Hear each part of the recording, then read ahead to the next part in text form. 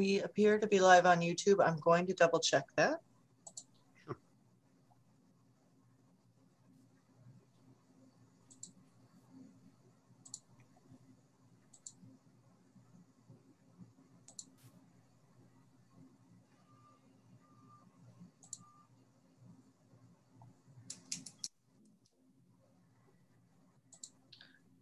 And yes, we are live.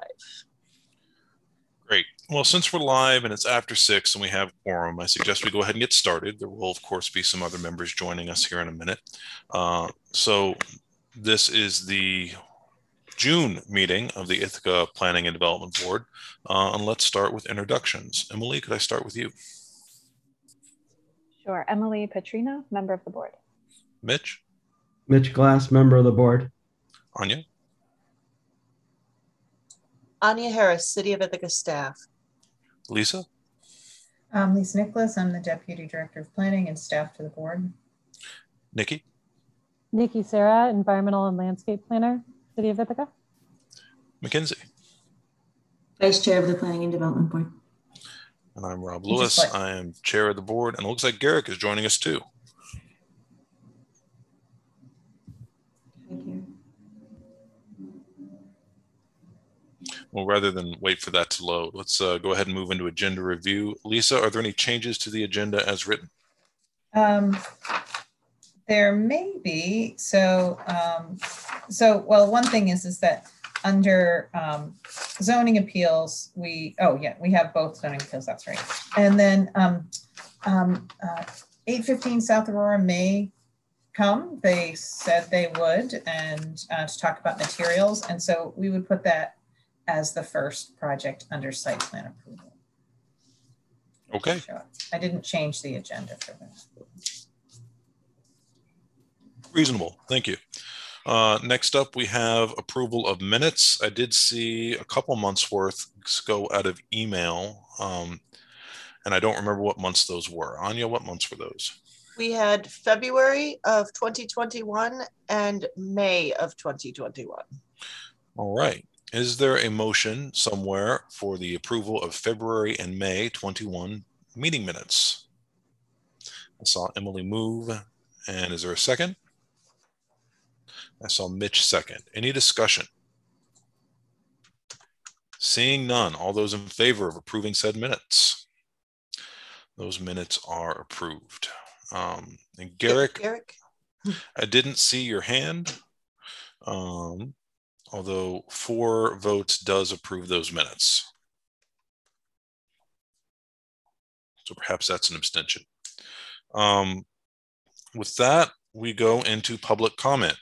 Oh, Garrick also approves the minutes. Sorry, I'm in my car, so I have limited. I'm going to abstain on everything until I get back to my house in 5 minutes. Understood. That seems entirely reasonable. Thanks, Garrick. Lisa, is there any public comment today's meeting? I have one comment to be read into the record. I'll go ahead and do that. And we have one member of the public waiting in the waiting room. Okay. Why don't I'll read it first, and then we can let him Hector. in. Okay, or you can let him in now, and I'll read this first. Okay. So this is from Historic Ithaca. Dear Planning Board members, several proposed projects on the June agenda indicate that the applicants will demolish existing buildings for their new projects. These are 615 to 617 Cascadilla Street, to demolish one existing 2-story residential house, 228 Dryden Road, demolish the existing 2-story structure, 510 West State Street, MLK Junior Boulevard, remove the 1-story commercial building fronting on State and 2-story wood frame house fronting on West Seneca. As you know, the demolition and removal of these structures means the considerable loss of embodied energy through existing building materials. To help divert the volume of materials being headed to landfills and to keep items out of the waste stream, Historic Ithaca and significant elements request that the Planning and Development Board question the applicants about their plans for any opportunities for salvage of materials from the existing buildings or deconstruction of the buildings. Will any of the applicants allow for local nonprofits such as Historic Ithaca and our significant element store to do a survey visit before the proposed demolition in order to remove materials such as doors, windows, fixtures, etc. We support the City of Ithaca's green building initiatives and hope that more Sustainable approaches can also be adopted when existing buildings are being replaced by new construction. Thank you very much for considering this request. Thank you.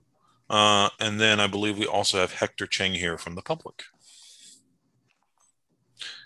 Hector, you have 3 minutes. Thanks. I don't think I'll use all 3 minutes up, but thank you very much for taking the time to hear my public comment. Hector Cheng, I work at Bywater Tompkins, and I'm also a 10-year resident of the city of Ithaca. Affordable housing has always been a hot topic in our community, and I'm here to just kind of speak on support of the 510 West MLK project. I'm very excited to hopefully see 58 families finally live in the city of Ithaca who are not necessarily, can't necessarily afford it right now, especially in a neighborhood that is very walkable, bikeable, transit, like with a lot of transit options so that people don't necessarily have to buy a car to make their life work, and also live a more sustainable and equitable life. So just putting it out there. Hopefully you guys can get that project into BCA's hands out of here, and then you can be done with it. I hope. Definitely. So that's about it. Thank you very much for all the work that you guys do and hearing what people have to say, both in and around the project, and best of luck with the rest of the meeting. Thank you very much. Well, it sounded like that was it for public comment, but I'll check in with Lisa. Is there anything else for this, for the public comment section of the meeting here? There is nothing else. Great.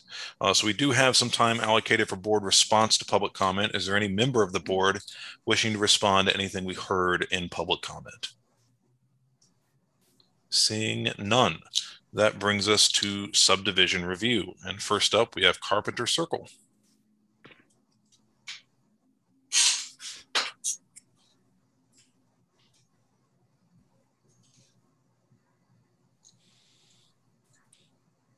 So it looks like, okay, got Passero here and Tony Vota here. And Kate Chesbro. Just need to find out if they are expecting anybody else. Yeah. Are you expecting anybody else? No. Okay. Great. Well, if the gang's all here, you could take it away. Sure. My name is Matt Newcomb. I'm with Passero Associates. I'm here on behalf of Park Grove Realty, representing them for the subdivision application for the Cayuga Medical Center subdivision and Carpenter Park project. So we've been before this board a couple of times with different subdivision maps that are all the same but very different. The first time we came in, we included a land swap between the gardens and the developer, which was always planned and always in the works.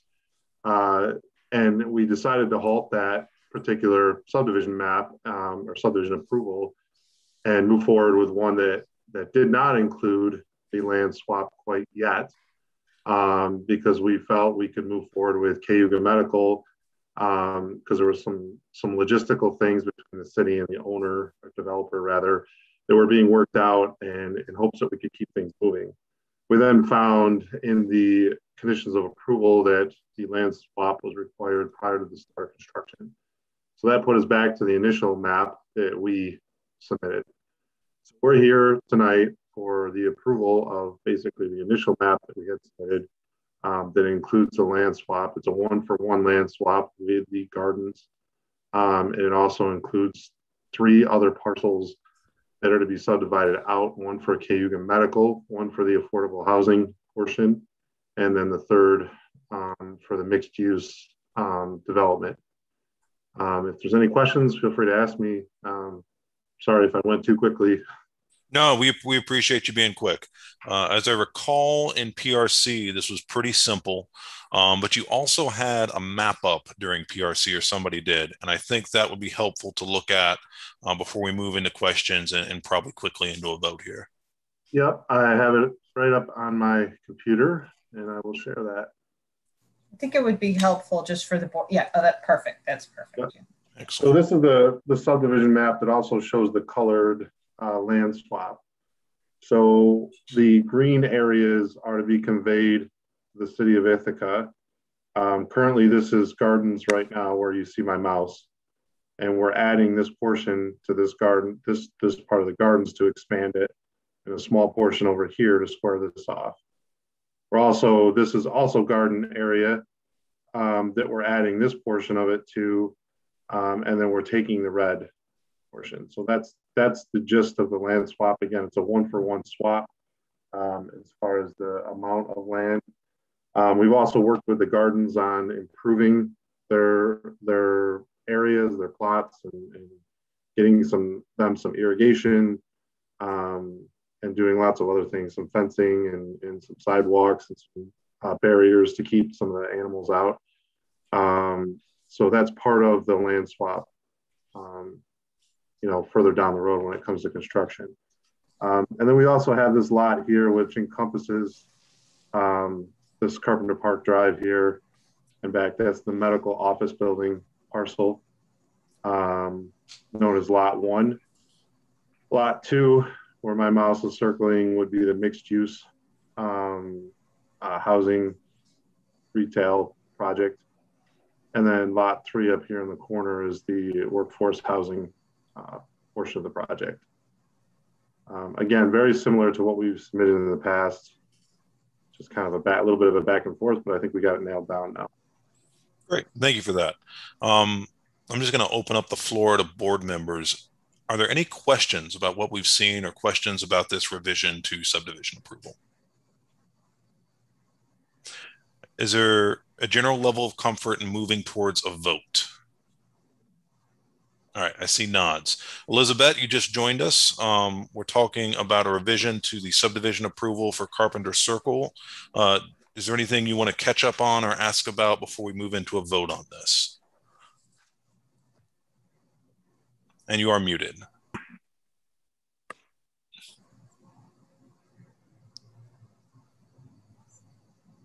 I said, I don't think so. I don't have a problem with it. Great. Mackenzie, I saw your hand.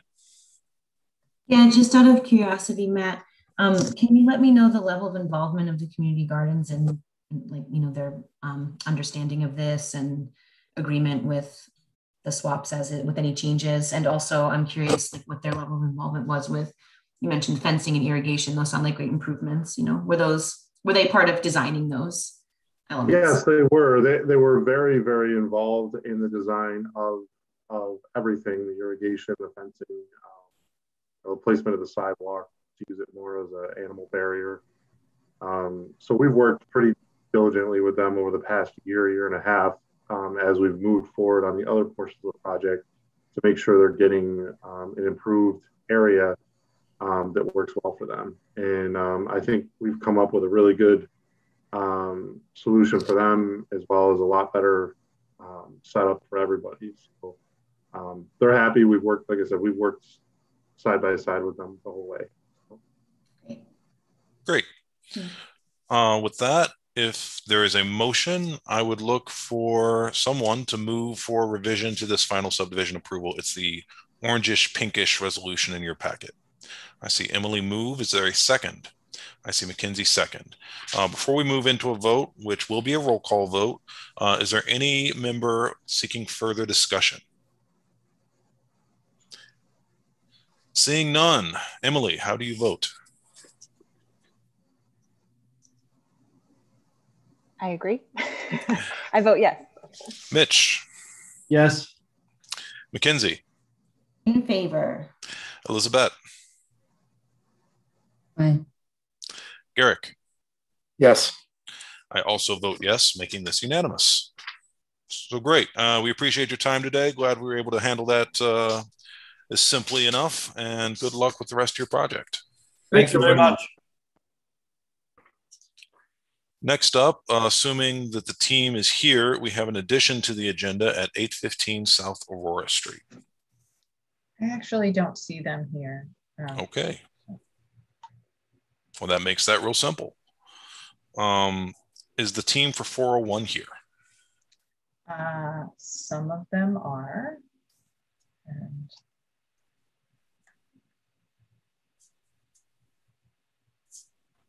So Rob, just so you know, I'm on board fully at home. Good to go. Sorry about that. No worries. I'm not a good enough driver to be able to attend a board meeting at the same time, so I'm just impressed. Well, I couldn't. That's why I didn't vote. I had to pull over. All right, Good Jeff. evening, guys. Good evening. Are we waiting on members of your team, or are you all here?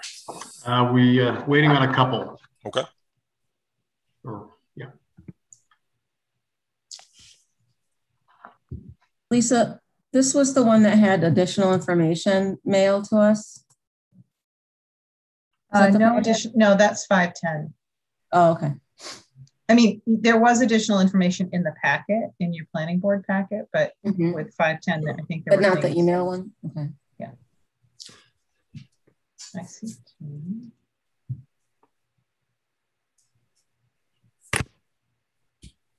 But Jeff, I think we can get started with stuff while folks are coming on, because I have all the information, just not to keep these guys waiting for us. Are you okay with that? I'm fine with that. Okay. So good evening, folks. James Strasher. Jeff is here. You know, Donnie Kim and Tim Fish. Tim Fish is on now as well. So just a brief update. We were with the zoning board last month, and we're back at the zoning board for their next meeting. But in the meantime, while we're working through that approval process, just want to go through some updates. So the first item that we'll go through this evening, and I'll share my screen in 1 second, is the landscape plan and the updates that we have done there. And we can walk through those comments. So 1 second here, share. Share. So everyone should see the landscape plan on my screen. We do. Okay, it's regenerating. So we've gone through multiple iterations of this, and we'll start at the first page where it's regenerating slowly. So the landscape plan, as we've gone through time, there's been different comments as it remains on trees and the fire access way and its interaction with 6 Mile Creek. So the pages that you see right now is the overall landscape plan. We've put into the plan, as well as requested, sort of examples of what things would look like in terms of the benches, the park benches. We've highlighted the trees. There's been comments as it relates to the trees, making sure that they're more native species. So our landscape architect, Amy Franco, has tried to accommodate that. The last meeting, the biggest comments were on the end section where we have the fire turnaround and this area that we show here. So our architects and our landscape architects have worked on showing representative scenarios of what this would look like in terms of the design. And so these 2 renderings that were prepared that are part of your packet highlight what we're looking at doing and putting in a Virginia creeping vine on that wall. We've changed the retaining wall from to a wood lagged wall, and then we've terraced this area in the landscaping. So I apologize, with internet, things are changing on my screen and I don't even know why they are. But this area, so those are comments that Mitch had previously and other folks on the board. So we've updated that. And then at the end of the trail as well, where we head off into city water property, we have the historical information trail signage board where we head off in those regards. picnic tables, benches, planter boxes that we have highlighted through the site. So a lot of this we have gone through before, but really the biggest updates have been on the end section to provide, some greater life in the vegetation at the end of the building. So that's what we've done on landscaping. Tim, you want to go through the few updates that we have made on the bricks and the sure. facing 6 Mile Creek? Yep. I'll stop and sharing. Let me actually, we did have some more landscape renderings hot off the presses. So this is, again, that retention area, that we talked about doing some additional landscape in that area. And then also, we attempted to rendering, basically how the planting would start to, terrace down the walls around that lagging wall, over on the other side. So with that, click the right. I can go over basically the facade changes first, and then I'll jump into the updated kind of just brick size. So as you may or may not know, I assume we've been working on some revisions to the elevations to get them to set back at the top floor, consistent with the request from the zoning review, so you can start to see how those start to step back in the elevation a little bit as compared to the previous design. So again, just the way the elevation is drawn a little bit in 3D, you can see the setbacks from the top of the building, and you can also see we actually added back the basically the Juliet balconies in these recessed areas on the east wing. Tim, I'm sorry to interrupt. Are you trying to show, I think you may have a screen up that is not addressing your talking points? No. You have to stop sharing the screen you were sharing in order to change. Yeah. Sorry about that. Oh, I see. Yep, sure enough.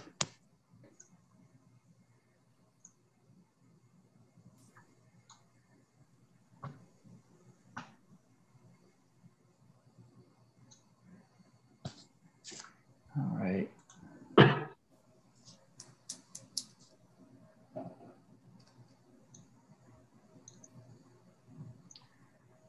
Did we get it that time?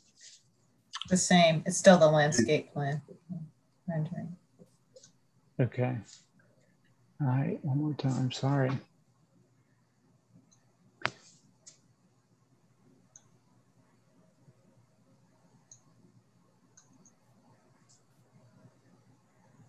How about now? There you go. There we go. I'm sorry about that.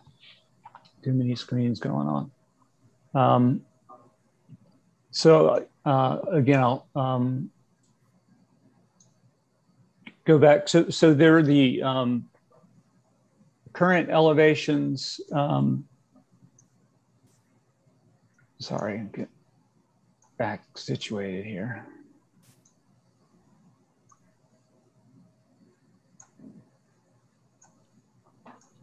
Okay.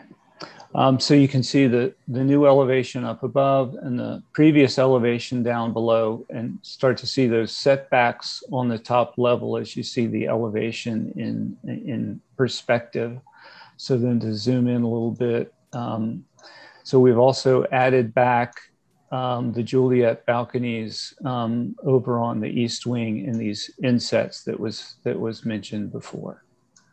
So that's the kind of overall approach to that. Any comments on that? And I can show you the new brick size. We'll try to do comments at the end once you get through the materials. Okay, fine. Thank you. Get to the right view here too. Let's see, where'd that one go?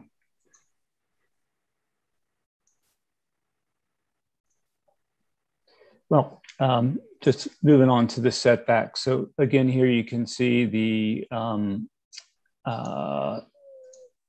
setbacks again, in perspective, how that works from the upper floor, setting back over here and setting back, from the top floor.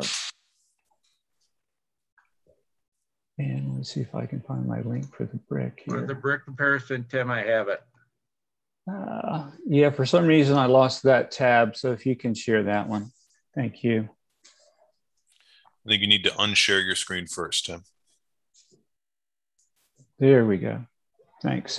So we originally, looked at a modular brick as shown on the left, and basically as the scale of the building and frankly also the cost analysis, we're now proposing to use a utility size brick. I think it'll still really give the same appearance that we had previously. Just save some labor in terms of the overall project, but the same type of brick, the same kind of buff mortar that we were proposing before. Okay, thank you very much. Thanks, James. We'll go around the room and try to get reactions from various members of the board. Emily, if I could start with you. Sure. I think the changes seem good.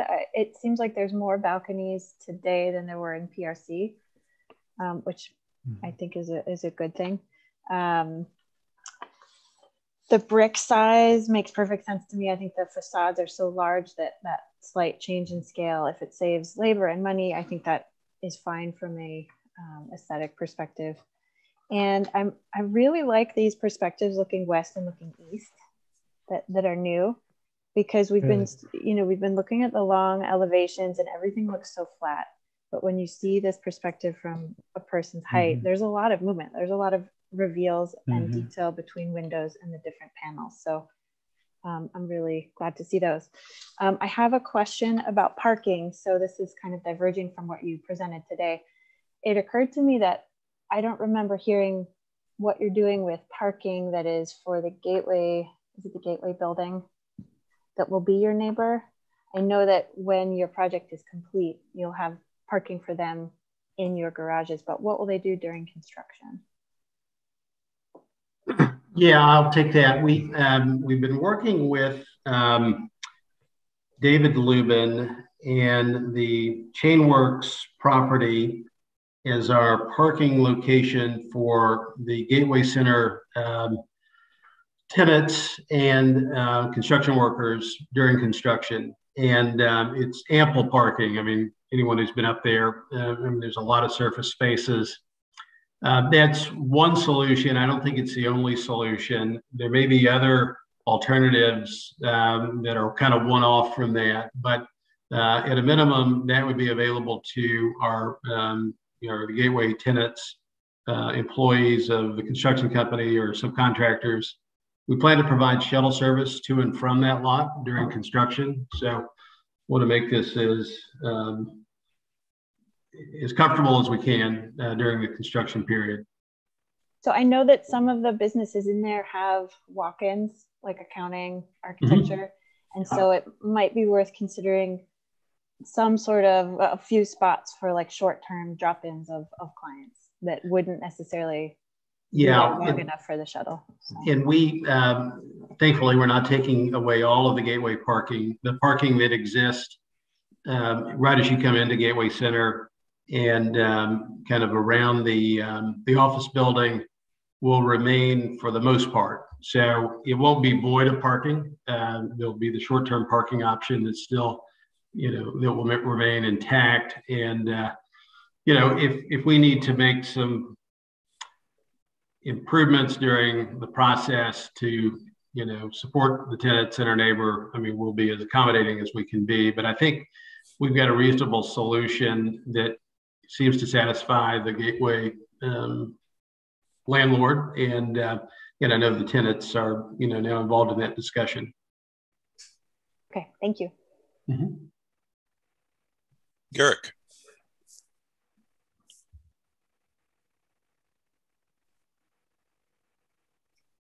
Sorry, Rob. Yeah, I agree with everything Emily said. I don't have anything else to add. Thank you. Mackenzie. Thank you. I will echo that I appreciate the east and west elevations. Those are really helpful. And I'm starting to see a little bit more life in the building than I think we have yet. You know, I'm feeling warmer about it. I hope it's okay for me to ask a couple of not specifically site plan review questions, just because we have the time. Sure. I think in the effort of transparency with the public and also out of my own curiosity, I have two questions. One, is there any commitment to local or union labor on this project? There is and we just went through our IDA tax abatement hearing and were approved last week or the week before, and they're kind of running together. And in that, in our application, we stated a goal of local labor, and this is construction labor, during the construction period of 35%. In reality, I think it will be much higher than that. And City Center is a good comp. We have the same contractor, and as they audited that local labor number at completion, I think it was closer to 50% of the construction employees being from the local region, which would include Tompkins County. I think local is a little bit broader. I think it's also the adjacent counties. So, you know, I'm not completely sure of the definition of local in that context, but, you know, that is certainly the goal. You know, our own permanent staff, you know, which we will have, call it 10 full-time employees working at the property ongoing, they'll become local. You know, we may hire within Ithaca, we may bring in, you know, some candidates from elsewhere, but over time, you know, they will become residents of Ithaca. There's no doubt. Thank you. I appreciate that response and that commitment, and I'm hoping for the high percentage. And you spoke of the IDA and the tax abatement. Can you let me know what level of transparency can we have into payments into the affordability fund, and how does that coincide with the tax abatement, or, you know, how do those two things coexist within the IDA? Yep, they are closely linked, and in the payment, and what we're doing in that vein is a payment in lieu of, and it's $5,000 per unit. In our case, it's $1.7 million or so, plus or minus, and we make that payment at least in part at the closing of the IDA agreement, which would coincide with our closing of the land. And so in order for us to be in receipt of the tax abatement, we have got to, you know, fulfill those payment obligations. Okay, thank you. That's helpful. That's it for me, Rob. Thank you. Mitch. Yeah, thanks. I appreciate your responses to the comments from the PRC meeting, adding some balconies back in. I thought that was good, and appreciate the upper level setback. I think that makes a lot of sense. So I wish you luck with the BZA, and I think we should continue to support this project, given all the things we've talked about in terms of how this building will sit on the site. The landscape seems okay. I feel like I still need or want a little more detail about that pass through from State Street down to the Creek Walk. I have no sense of that space, and I'm worried that's just going to be a couple benches in there. And I think that needs to be kind of a signature public space. And, you know, we've other projects on State Street, Asteri and things. We've spent a lot of time on the pass through spaces because these are really important. You know, they're going to be people places where people don't live in the building, and they're going to be used a lot. And I know it kind of ties into what's the name of the fraternity there, that space also, but it would really help to see that whole composition when it's ready in much more detail, you know, with even a rendering, and night views, lighting is critical to make it safe and accessible. But yeah, I just appreciate the work that you continue to do on this project. Thank you. Thank you, Mitch. I think you've gotten good comments from the crew. Like Emily and Mitch, I appreciate the changes that were made since PRC. I think the general sense, oh, Elizabeth, I am sorry. It's Elizabeth. Could you, let me turn it over to you. I apologize for that. Everyone, I'm having trouble with my camera, so I keep turning it off because it freezes all of you. I think I really like the elevation now. I think that you're headed in the right direction. I don't think the larger brick is going to be an issue. Actually, it might be a good thing. I'm still not all that happy about the terraced, the way that it looks. I almost wanted that whole retention wall to be terraced. But yeah, is the payment that you have to make just one time? I think it can be structured in a series of payments. We're still working through the agreements with the IDA, but I think historically they've allowed it to be paid, I think, in 2 installments, and I'm not certain of that, but I have heard that approach. It is. So you can either have a lump sum or an installment payment, and based on size, being the number of units and the amount they request, they've allowed multiple payments. So and typically a portion comes at the beginning and a portion comes in after like year 1 when they have some stabilized rents. And then are you able to share with us any market studies you've done? Do you know what the rent will be for like a 2-bedroom, 3-bedroom? Or is it just 2 bedrooms? No. It's a mix of units from studio, 1, 2, and 3-bedroom units. We've got initial rents underwritten, and just as a benchmark, they're comparable to City Center and Herald Square. I think those are the 2 most relevant comps given proximity and size of property and just type of building, with slight discounts in certain areas. I mean, it's driven by unit size in some cases, by location of unit, unit with a balcony, unit without a balcony. There's a lot of variables that dictate the ultimate rental program, but it's driven ultimately by market data in Ithaca. Okay, but you can't share us a range. I can certainly share a range, but it would take a little explanation to go through the range. I can give you highlights now. Let me pull up our underwriting. Okay. You just give me a second.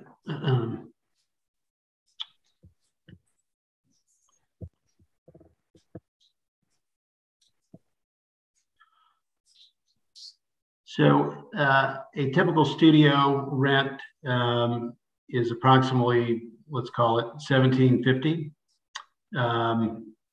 in current dollars. A 1-bedroom is, let's call it right around $2,000 in current dollars. A 2-bedroom is, call it $2,500 per month in current dollars, and a 3-bedroom is right around $3,000. Okay, thanks for sharing that. Appreciate it. Lisa, I see your hand. I had a comment and a question. The first is, I'll do the comment first. I really think that the reduction in the balconies was so much better. The elevations are so much better with those larger balconies and with the more balconies. And I would love to see that back. I think it really added a lot to the building. And I think that's a shame that they've been reduced so much because they don't really seem to follow a pattern now. They just seem dispersed. So the other ones were longer and there were more of them in a more regular pattern. So I would love to see those. I remember what the explanation was, that it was privacy, but I still think you could figure out a way to do it. Yeah. And then the question is where is this lagged wood retaining wall? I thought that the retaining wall in the back had been changed from masonry to a lagged wood. Am I wrong about that? Or is that in another location? Oh, that's here. So, Tim, can you bring it up in your renderings? Because I think your renderings show it better than you're on mute.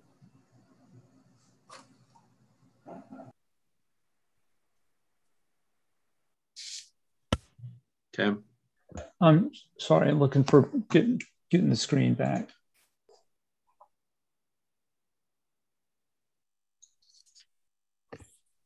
There we go.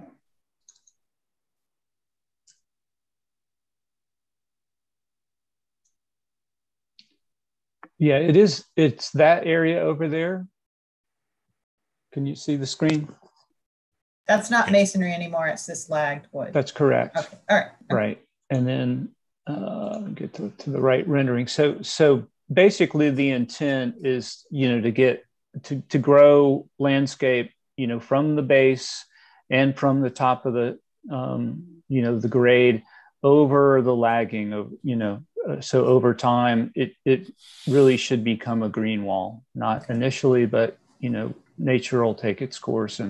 But that other element is still masonry. The terraces correct. are masonry. Okay. All right. Right. Thank you very much. Mm-hmm. And I'm sorry, but in the rendering, is that terraced then, the lag wall? It looks no, it is. The okay. lag wall is vertical. That's correct. Oh, okay. How tall is that? No, it varies. Okay. But goes from several feet up to like 12 feet high mm-hmm. in the center. So Interesting. lower end closer to the, city property, far end down where the trail extends, mm-hmm. a couple feet, mm-hmm. back near the end of the building, 10 to 12 feet. Right.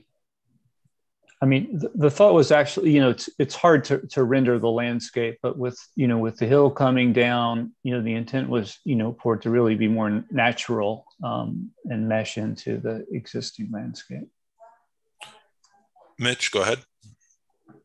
Can we just take a step back and pick apart Lisa's comment about the balconies a little bit more? Because I'm interested in having a deeper discussion about that. I wasn't aware of her opinion on that, which I respect. And I thought they had removed a lot, but then put back some. So I'd like to be clear on what's been lost specifically here and what's been put back. Sure. I think at one point in time, we had balconies that spanned basically two of these bays or one of the larger brick bays. So they've become narrower. You can see it in the image rendering below. Yeah, below, yeah. Right? The rendering below. Yeah. Yes, there you go.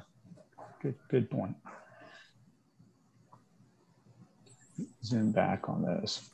But then we pointed that out at PRC that it was a shame that it was, you were losing so much balcony space, but then you put some back for today, right? That's right. We put balconies back here, basically at these insets here and here.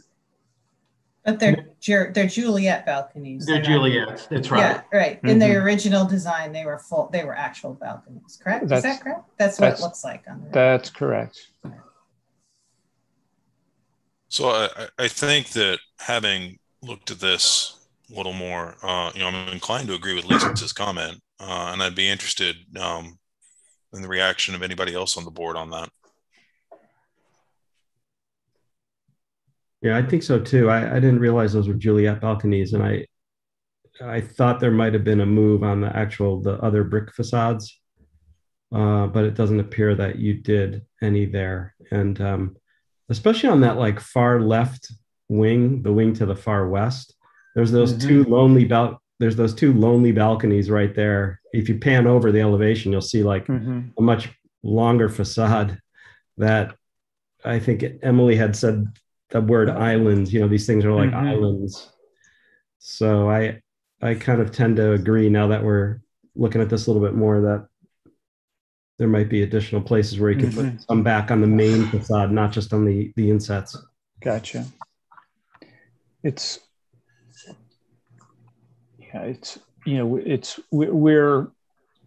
just trying to get the budgets to work too. I mean, Yeah, and it's part of this, to be honest with you guys. It really is. You know, we are facing such material price increases. You know, we're trying to be smart with the choices we make. Some of it's programmatic, but some of it is budget driven, and just to be very, you know, transparent about it. So we're trying to weather a Armageddon of material shortages and price increases that are continuing to rise. So that influences some of our decisions here.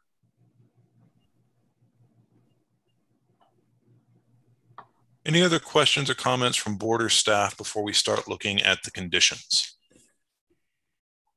Mackenzie. Thank you. Do we have a percentage of like greenery to pavement, or, you know, percentage of greenery on the site, and any comparison from existing, or if there's even any change from the existing state? As it goes, we do have that in the part 3, but I don't find it. I couldn't find it. Yeah. And I don't have it sitting right off the top of my head, but existing condition between building and parking areas in our proposed development in the green space, I think we're fairly even, and I will try to find it quickly here if I can.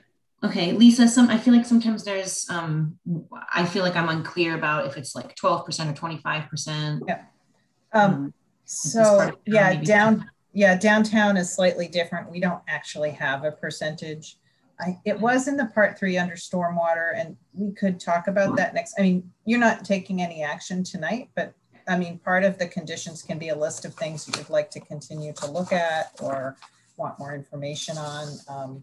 That certainly is information that is available, but maybe just not at our fingertips right now. I can look for it if you. That's okay. We don't need to spend any time doing it. Okay. I can look for it if I know that it's in the stormwater section. Yeah. Thanks. We can also add it, you know, a discussion of that into the conditions. Okay.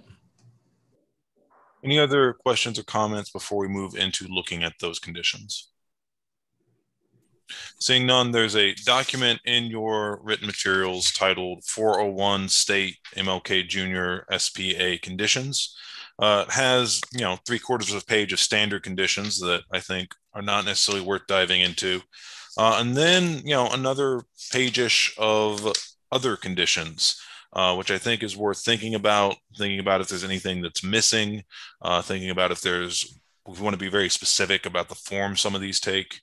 And also the applicant team at PRC, and I think in general has expressed an appetite to sort of have the complete list of what they owe us so that they can have line of sight towards the end of their process. And the conditions are a good way to get at that, right? Because, I mean, at this point, anything that we don't have, you know, we sort of need to put on their radar or have written down that we need it in a condition type format. So this is worth taking a little time on.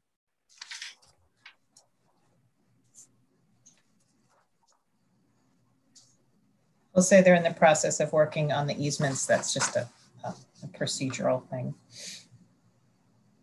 I would say maybe where it talks about offsite contractor parking, maybe include with that the tenant parking, because it sounds like it might be one and the same with chain oaks. Makes sense. During construction.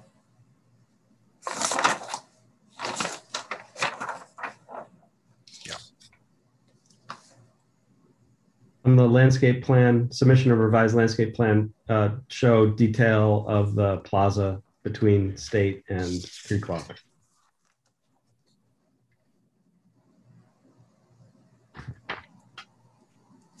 Does that go here? Yeah. I think so. In fact, I wonder if you don't want to ask for more than that. I mean, because I don't know. I feel like what you're asking for with your pass through, as you described it, is more extensive than just a landscape plan. You mentioned furnishings and lighting. Furnishings, lightings, renderings.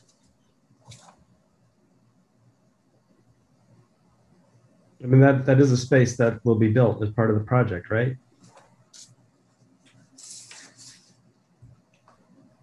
I believe that's a question for the applicant. Oh, yes, correct. Yeah, that space is built up to the Alpha Phi Alpha piece, where then we just have to coordinate, or Alpha Phi Alpha should be in at some point here in the near future to talk to you about what they're proposing to do on their site.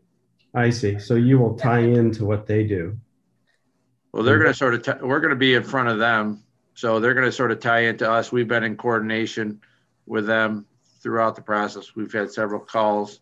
But at the end of the day, you know, they got to come see you, and you may want some changes of how they do their memorial and their improvements. But, you know, we've shown for coordination purposes, the connection point in terms of stairs connecting from State Street through their site to our site. So we can give you perspectives and renderings and lighting and, you know, hardscape details of what we would do between the building and the adjacent structure and the Alpha Phi Alpha area in 6 Mile Creek. So we can show that for the next meeting. I mean, that seems like a condition that doesn't need to be satisfied now. It could wait till you have more detail and show, you know, and with, you know, you can, because you'll still have to build it in the future. That seems like something you could wait until you really know what, you know, or the board knows what they want there and it's coordinated with the other project. I don't, you know, with the landscape issues, they can be, you know, you can wait till during construction to satisfy them because things change. Right. Okay.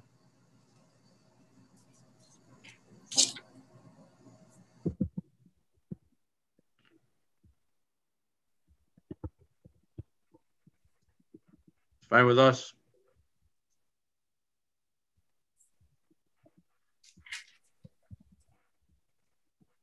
Any conditions that are on people's radar that aren't on this list?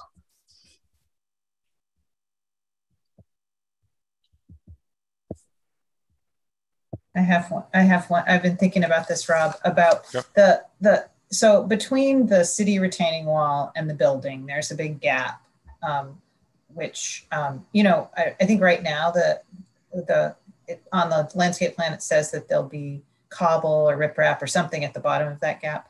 I think, I mean, you might want to see how that's going to look from the street, because it will be something that you look over the edge and you will see that area be somewhat prominent.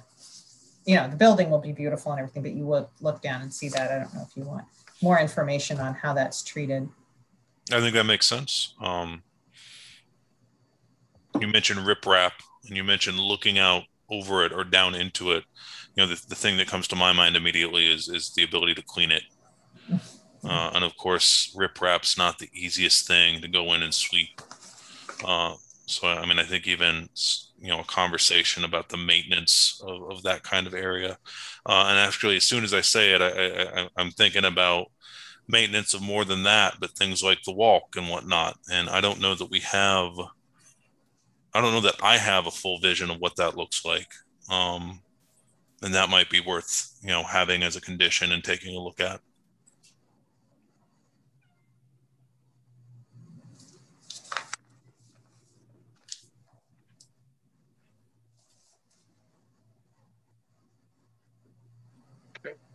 So I'm not getting a sense that there's these big glaring chunks of project that we haven't addressed, which is good. You know, it seems like we need a little bit more detail on what's going to happen with the pass through, but maybe we don't have that yet because it's just not at a place where you know what you're doing there yet, and we can hold that as a condition. We also have some other conditions obviously on here. There's a couple pages of them, but by and large they seem reasonable to me. They don't seem like things that necessarily will take forever to meet. So what's next steps, Lisa? Well, they are going to go back to the BZA at the beginning of July, and if they get their variance, they will be back here for you know, preliminary and final approval in July. Okay. Are there any conditions that are currently on our list that would make it impossible for us to move on final approval if we felt like we were ready to do that? I don't think so. I don't know what, you know, what I mean, I don't know that we'll be ready. Yeah, what you want them to show next month, do you want to look at the balconies again? Do you want to, the things that you talked about wanting to see more of, or could help? There were at least a couple voices on balconies. I think looking at that next month makes sense. I think, without having you do a bunch of work that's not representative of anything that's a real plan, taking a look at the pass-through makes a lot of sense. I would personally be interested in seeing, some sketch out of what the maintenance of your public areas would be, publicly accessible areas would be. What else, if anything, from the board would you want to try to see next month and have eyes on before at least taking a vote on preliminary? Garrick. Yeah, Rob, sorry, this may have been mentioned, and forgive me, but just on the issue of maintenance and also doubling down on Mitch's comment about the benches and so on, I'm just want to be sure it's clear, what are the maintenance responsibilities moving forward on the boundaries of public land and private land when it comes to regard to the trail, just to be clear. So for example, I'm agnostic on how it's done, but if it's the expectation that the city is going to go in, for example, and do maintenance in the future, then they have to have some kind of way to access the property through the site. And I just want to make sure that that's all laid out however it wants to be done. So just say that. And some other, just why I had the floor, just a small comment. I really like these interpretive signs, and I really appreciate the project has that. I would, certainly not a requirement from my point of view, but I would appreciate getting a chance to look at what they're thinking about putting on there, and just point out that Mary Tomlin, city historian, has done some really great work. If you go up to College Town Terrace, I think she did the interpretive signs for them. So, it might be worth reaching out to her or people like that, but really, really great to see that. Thanks, Garrick. Elizabeth, I saw your hand. Yeah, thanks. I was going to say, I'd like to see more detail on that masonry terraced wall that you have in that one corner. It seems like it's hidden by a tree in your rendering. So I feel like maybe it's not worked out, or I'd like to see some sections and how you plan on getting that built. Okay. All right. Any other things we want to make sure we look at next month? Seeing some shaking heads. All right. Well, I think that might be it. There's a list of conditions. There's a list of things that we definitely want to see. And I think that there's an expectation we're going to take some kind of vote next month, assuming everything goes the way you hope it will at zoning board. So I'll wish you luck with that, and we'll see you in a month. Let me ask you real quick, Rob, will we get a draft of those conditions before next month? I don't know. Lisa? Well, I will add to the conditions from what I heard tonight, and the board can always change them on the floor and add to them again, but you will get the resolution before the meeting with the final draft of the conditions that will be discussed at the board. Okay. So yeah. So yes. Yes. But it could change. All right. Well, if that does it, thank you very much for your time. Thank you, guys. Thank you. Yeah.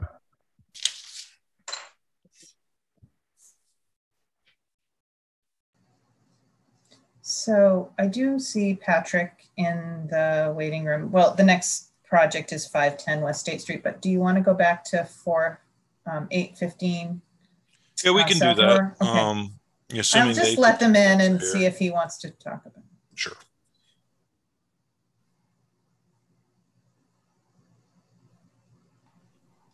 Good evening, everyone. Good evening. See, Brandon's here as well. So before we jump into 510, I noticed 815 South Aurora wasn't on the agenda that had been mailed out. So we do have materials to share for that. That's fine. Yeah, we're ready to look at that. And yeah, we'll see what action, if any, we can take on that tonight. Sure. I'll share my screen really quickly. So we took into account the comments that the board gave us last time about our proposed material change, and we sent a letter as well to the board detailing it verbally. But essentially what we want to do is just keeping in mind how most of the structural construction costs are going up, how can we keep the facade still interesting, high quality, and more budget friendly? So our proposal is actually to keep the brick on the ground floor. The middle floors are already EIFS. We want to retain metal panels on the sides of the facade that are facing 96B. And then for the parts that are set back from 96B or not facing it directly, using a kind of metal coat of paint on the Dryvit material that gives it the appearance of a metal panel. So the idea is that visually there really won't be any change in the material, just in terms of how it's perceived. And something that we outlined in the letter as well is that, the idea that spending a little bit more money on facade materials where it matters most, and then being a bit more utilitarian on the rest is a time-tested tradition in Ithaca. Look at any old traditional building where they'll put tin cornices on the front and the rest is just utilitarian punched windows and masonry walls. I think we're doing way better than what those buildings are doing. And ultimately the effect of turning the top floor into metallic painted EIFS isn't going to have a negative impact, and it'll make the project more budget viable. All right, thanks. So we did get your letter via email. There was some email discussion that I could summarize as generally supportive, but need to see it. And not everybody weighed in on that. So I think it's worth going around the room and sort of seeing where the board stands. And Garrick, you're on the top of my screen, so I'd start with you.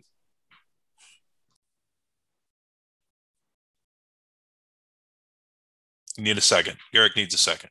Mitch.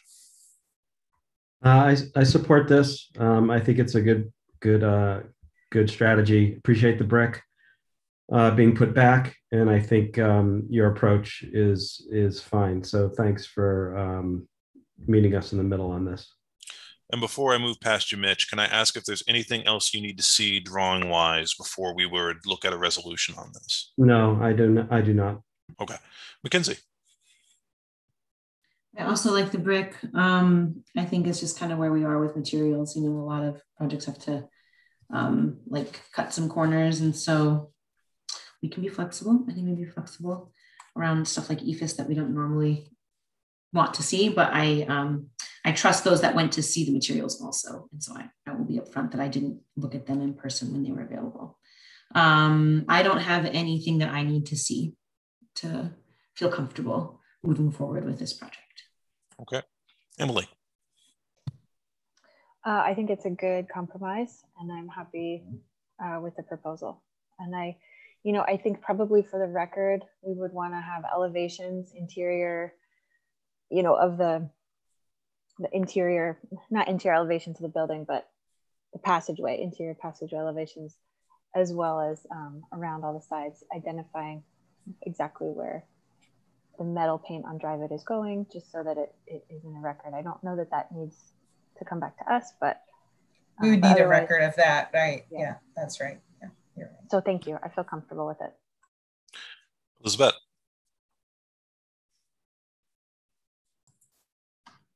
Yeah, I'm also happy that you brought the brick back to the bottom course, or the bottom floor. And did your mock-up have the painted EIFS? The metal painted for EIFS? No, I should have gone and checked that out. I didn't realize you were proposing metal painted. I don't think I've seen it. Is there like any kind of reflective quality to that, like metal or? I've been working remotely recently, so I didn't see the material myself, but the intent from the architects is that it'll look like metal panels, especially kind of where it is in the building further at a distance. I can pull up the Dryvit pages again, or? I will say that the sample in person did not have a reflective quality, but I think even at the time it was discussed that was not necessarily the full design intent. Okay. All right, I was just curious. I think it's a fine compromise now that you have the brick underneath. Well, that sounds like a consensus. And with, Garrick. Sorry, my screen froze earlier, Rob. I just want to say I agree with everyone else. It's fine. Great. Definitely a consensus then. And in that case, I think it's worth looking at a resolution. Lisa, you said you might be able to dig one up. Yeah, I thought I had written one before, but I didn't. So I don't have a resolution for you. What it would say if I had one would be that, they are requesting you approve this particular project on this date, they are requesting changes to the materials, and then it would describe the way the materials are changing, and it would reference a drawing showing those changes. So given that the drawing doesn't really exist and the resolution doesn't really exist, I question the wisdom of taking a vote on a resolution that doesn't exist, referencing a drawing that doesn't exist. You know, it sounds pretty baked. I think you know, we support the changes, but I don't think it makes sense for us to take an action on this today. So I appreciate you bringing it to us, Patrick, but I don't think we can do anything with it yet. Sure. So if you can submit those things, you know, we have the letter. If you can submit a revised elevation key to the materials showing where exactly everything is, then it should be a pretty quick item for next month. Yeah, I mean, it sounds like we had the discussion. So, I mean, I think we can knock it out. And I think that brings us to 510. We got Brandon there as well. Brandon, do you want to take the lead to start? And I'll jump in. Well, where would we like to start? I know we're going to review the part 3, but do we want to discuss, I guess I would prefer to answer any concerns or questions from the board that pertain to the part 3. I mean, I know we submitted updated information to, you know, kind of help fill in the blanks that we had. I submitted a more comprehensive and updated set of drawings to Lisa for record, more or less covering everything that had been submitted previously. So, you know, I guess that's where we're at. Well, we do have the part 3. I understand it's been updated significantly since the last one we saw. Yeah. And I understand that there's an additional update that we do not have on paper, but that exists digitally, that incorporates the letter you sent that we saw via email about basically what would happen if things popped up on a phase 2 when you had to mitigate, sort of what those mitigation strategies would be. I found that letter to be fairly reasonable, you know, and it's in a version of the part 3. And when we get to that section, I think we can bring that up. So perhaps we work through it. It sounds like you don't have anything you necessarily want to present before we get into the part 3 in particular. Not necessarily, no. I mean, I think my biggest goal or objective for tonight is to make sure we can answer and you know, kind of qualify everything we've submitted thus far. You know, so I'd leave it up to you guys to kind of kick things at us, and hopefully we can resolve anything that we need to. Okay, so I think we just need to focus on the document there. So then everybody has, oh, Mitch. Maybe this will come up through the part 3, but I was hoping we could spend some time talking about this sort of barrage of feedback we've been getting from neighbors who are concerned about the coordination, the communication, the impacts to their properties. I mean, we've heard a lot now, and we heard from Patrick at PRC that things were cool and you were reaching out, but clearly there's 2 stories going on here, and I think we need to really get to the bottom of that. I agree. So just for the benefit, so that we're all on the same page, there does seem to be a real chorus from, you know, I want to say everybody that's adjacent to this site, but maybe everybody that's adjacent to this site, pretty upset. And, you know, I think that's worth addressing, especially as it relates to construction impacts. So we sort of talked through the light and air stuff. I think we can open that up again if we want to, but the last time we talked through it, I think that there was a consensus on the board that we were comfortable with the massing of the building and that we weren't going to push on that. But, you know, I think that there's things you can do and things that we could decide that we need to see with respect to noise or vibration or construction hours or foundation strategies, whatever it ends up being, that could make those, you know, construction impacts better or worse. And I think it'd be worth hearing from the applicant, you know, from your perspective, what do you guys want to see there? Sure. Well, I'll begin by saying that the 2 most critical comments that we've been getting are from the the owner of the duplex next door, Josh Adams, and then the only homeowner on the block, Fred Piccirilli, 2 doors down. We've gotten fairly positive responses from, I'm blanking on her name, but she owns a massage therapy office a couple blocks down. And she was very, thankful with the transparency that I'd given all the construction information. And then the owner of 512 West State, who had asked a question about the driveway between the 2 buildings, we agreed with them that we'll pave the full length of the driveway, and they were satisfied, wished us good luck on the project. With Josh's letter, if I can be totally honest, sometimes I can't tell how genuine they are, because I had I sent him first the broad letter to all the neighbors, listing out all the construction details that I was able to get a hold of from the project owners and from the architects. And I said, I'm available by email or by phone, please reach out to me. Instead of reaching out to me, he sent an angry letter to the city saying that I was writing like a 5-year-old, like a 5th grader, that, just inflammatory language. And I reached out, I called him, left a voicemail, and sent an email saying, hey, I'm available, let's talk. I'll answer what I'm able to answer. And if I don't have the answers, I'll be honest and say that somebody else above me, because I'm an employee of the company, I'm not an owner. I can try to get the answers, but I'll be honest if I can't. Gave him plenty of answers. We had a little bit of back and forth about construction or acquisition price if we were to try to buy him out. Both Josh and Fred proposed purchase prices that would be if we were to acquire the 3rd building over for free, then the project might break even if we were to do a redevelopment. So right now with the purchase prices that they've proposed, any redevelopment project on those 2 sites would generate a negative return. So that's kind of where the purchase negotiations are.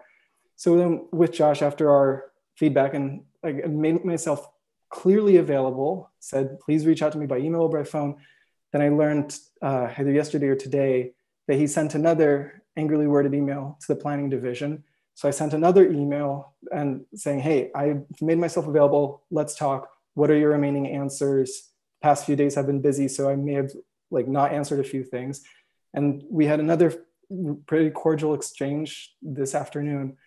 So I don't know, I've made myself plenty available. I've been going to City Hall meetings for about 1/3 of my life. And sometimes I can tell when neighbors are saying things that makes it seem like they're trying to stall a project. And I can't tell sometimes how genuine questions are. For instance, 2 public-private spaces. I think I need to stop you there. In fact, maybe I should have a while ago.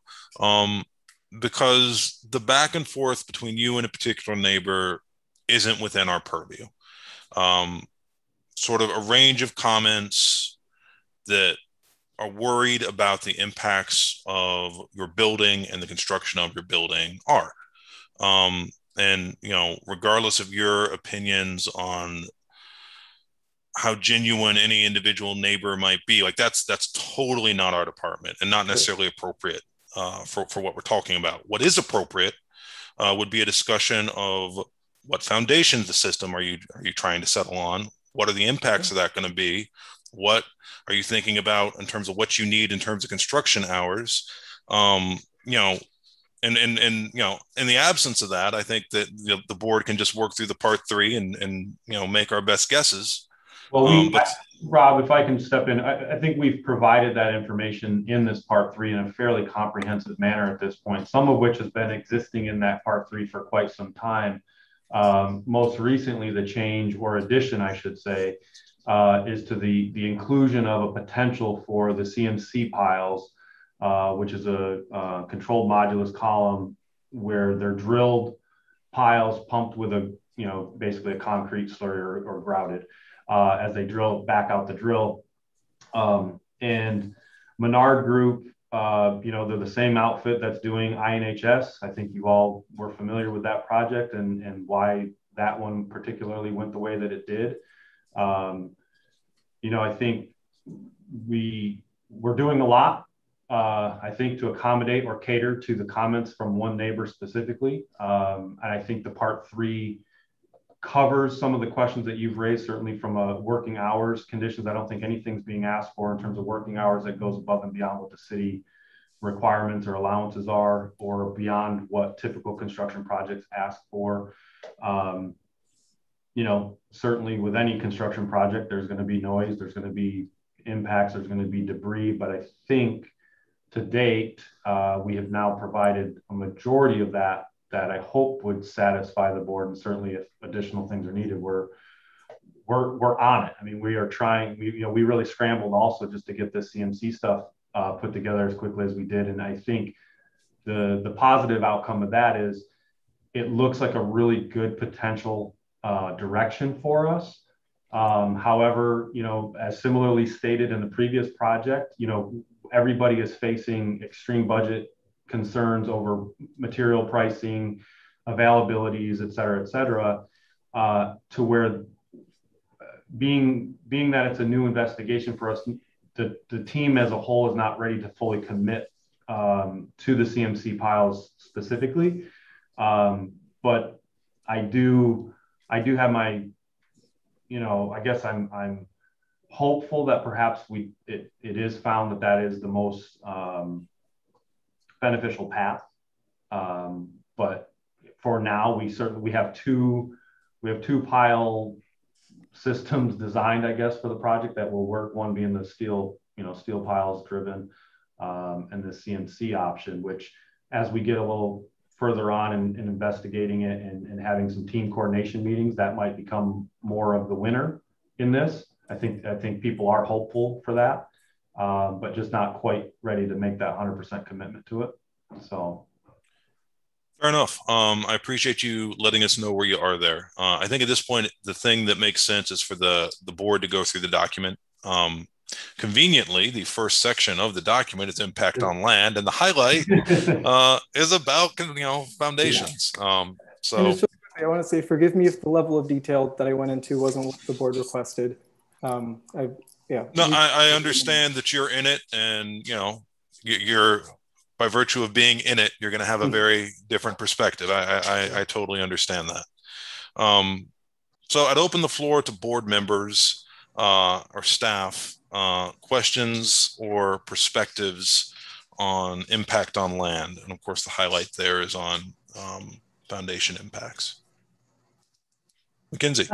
Yeah, this memo from David Elwin from E&P, just making, you know, they say that to ensure like pre-surveys and post-surveys and whatnot, that they'll include it in there, that the bid specifications will have similar requirements. If whatever that final like documentation is of who's responsible, if it's E&P or if it's VISM or like whoever's orchestrating it, both, I guess. I think that should be included as referenced in part 3, Lisa. I think this. So just the normal language about, okay, reference that and say that, I mean, you could also say that you want them to provide you with a monitoring plan once it's ready. I think they did send us the monitoring plan already, which should also be part of the record, right? Or someone sent in this packet of emails from Brandon, there's I guess it's just the general, it's the white paper, got it, not the. Yeah, they don't have the monitor, they wouldn't have the specifications on that. So the plan and yeah, who's responsible for it. Let's just include that, especially because there has been tension about the potential for nearby property damage. We'll definitely want to leave a clear paper trail about who to discuss that with, should anything happen in the future. But that's the only thing I have to say about that part. Great, thank you, Mackenzie.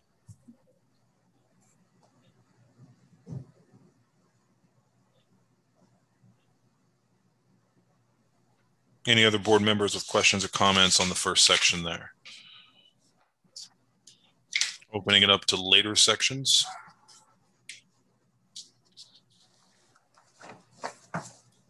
We have looked at this document before, but this is, I think, pretty considerably fleshed out since then.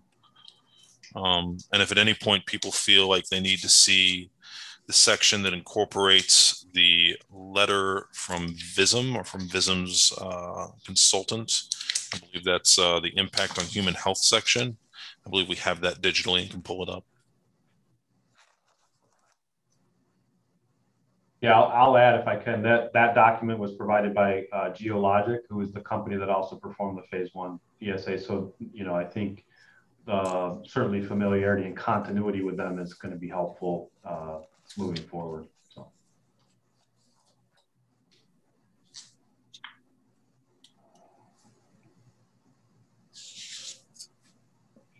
I will say I feel comfortable with most of this part 3 as I look back through it. The only thing I wish we were settled on the less impactful foundation strategy.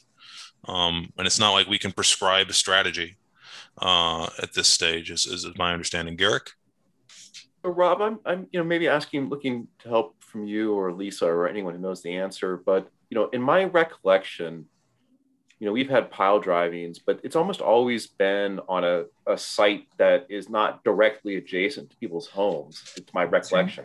That's right. And people were at least across the street, but you look at the map from Mr. Piccirilli. I mean, this is like right on his property line. And if someone proposed coming right to my property line and driving pylons for 4 months,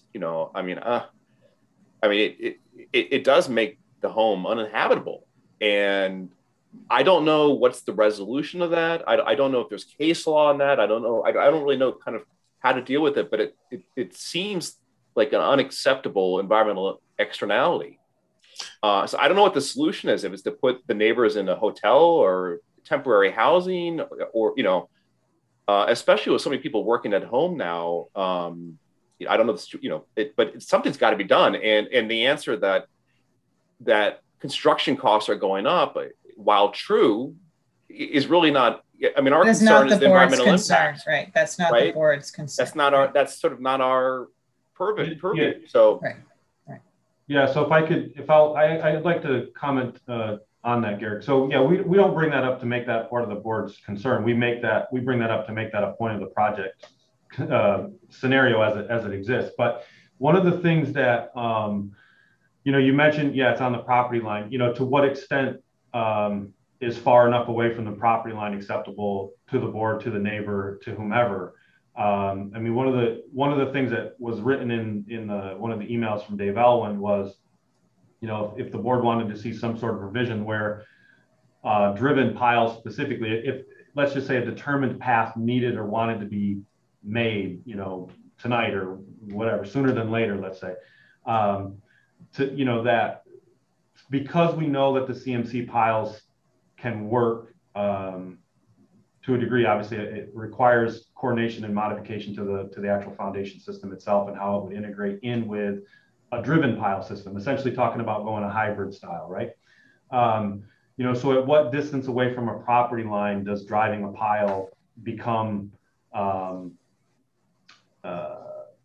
okay or accepted by anybody, that being the board's opinions or the neighbor's opinions? I don't know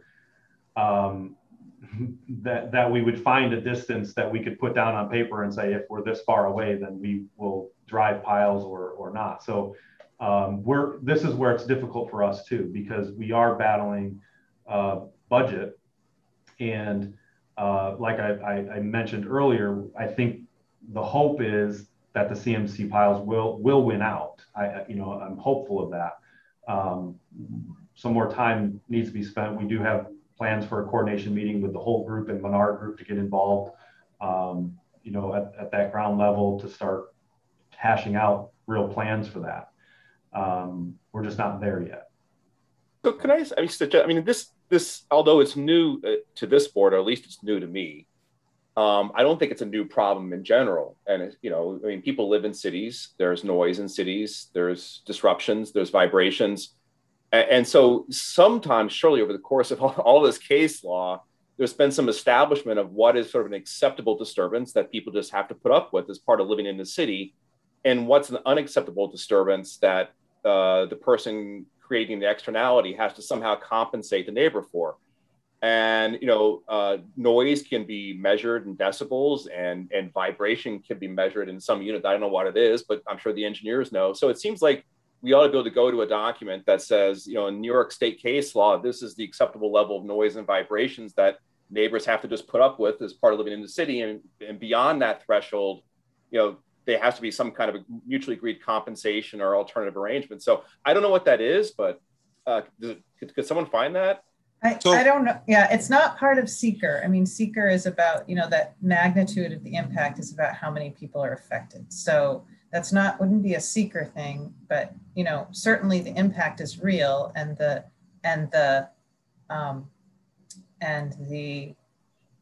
this site is very unique in the way it goes through and in between different buildings. We haven't ever seen a project like this before, specifically. You know, so I find myself looking for the same things that I feel like Garrick's looking for.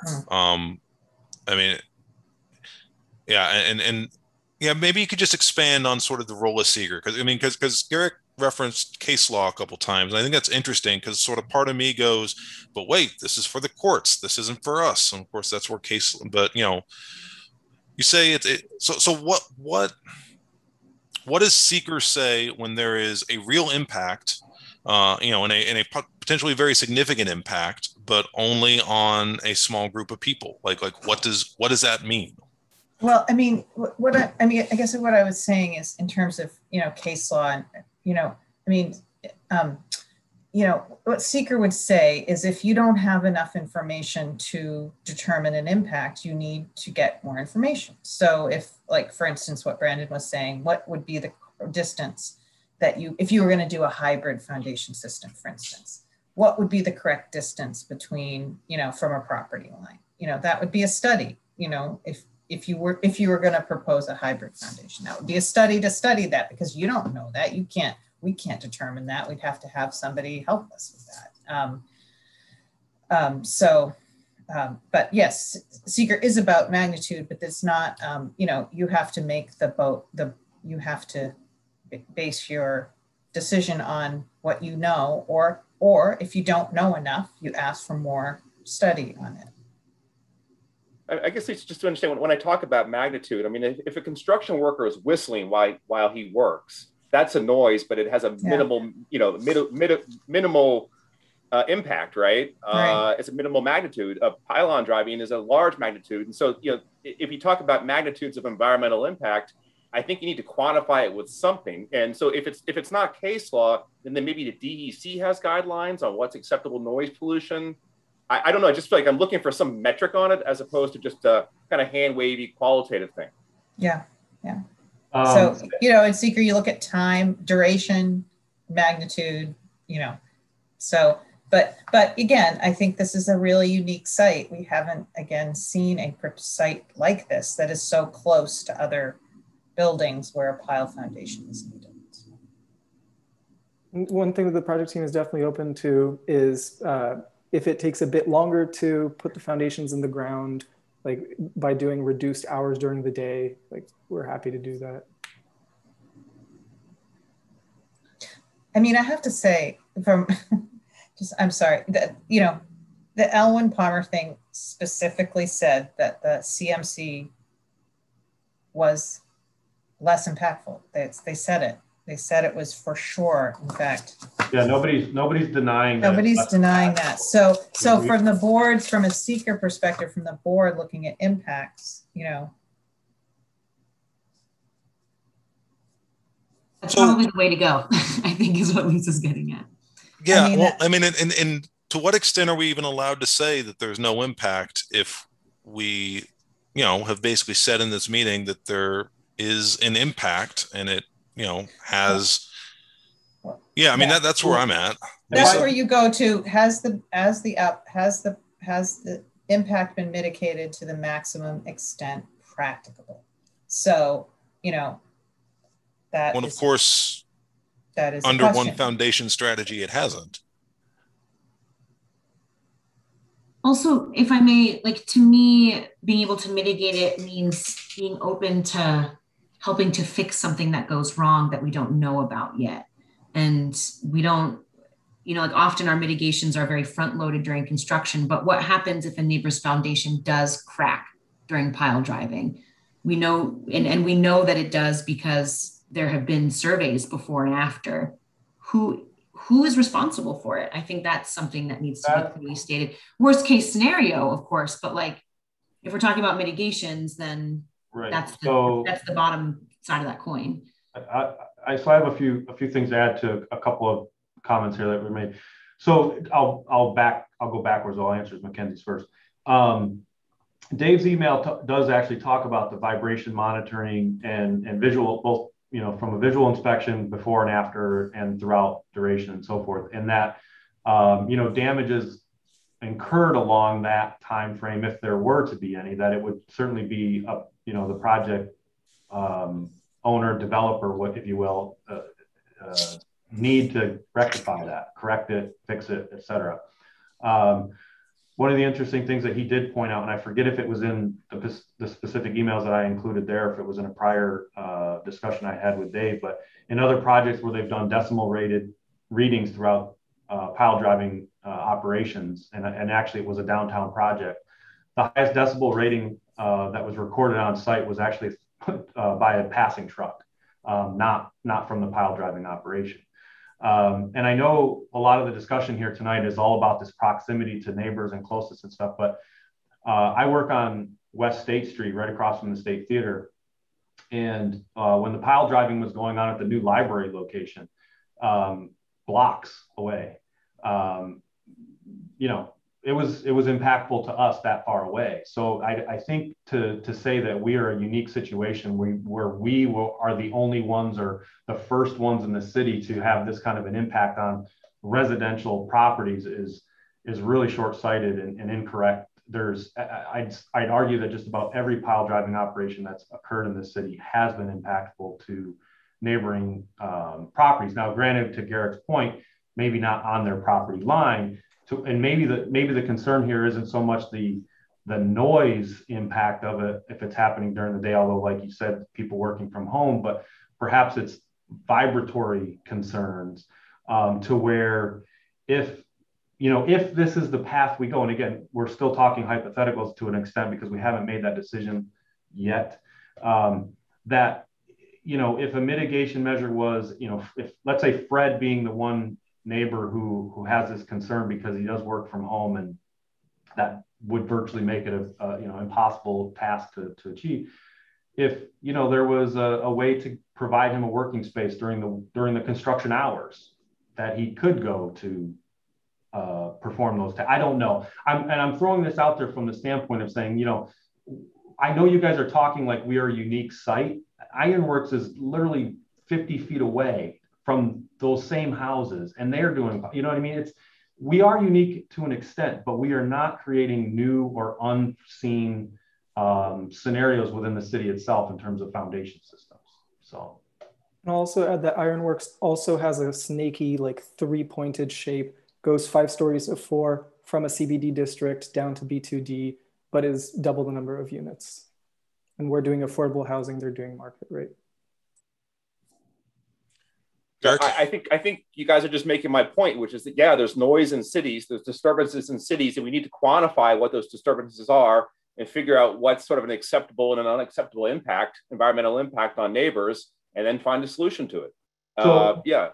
Do we know, does the city have like a decibel level noise? I mean, I don't, you know, because I think one of the things that Dave said too, he goes, you know, all this happens within, because part of the reason I think they record decibel levels is to make sure that they're not exceeding an accepted level. I mean, if that exists, maybe that's language that gets put in there, that if a driven pile system goes in, that decibel levels have to be kept below a certain level or something. You know, I'm sure outfits that do this on a regular basis have ways to mitigate that component of their system to an extent. I mean, I don't know because I'm not an expert in it, but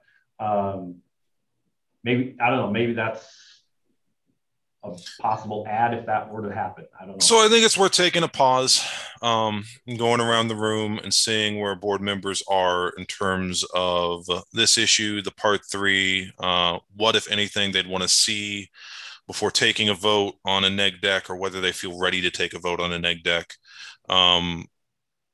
Garrick, I feel like I get a sense where you stand, so I'm gonna come to you last. And Emily, I would start with you.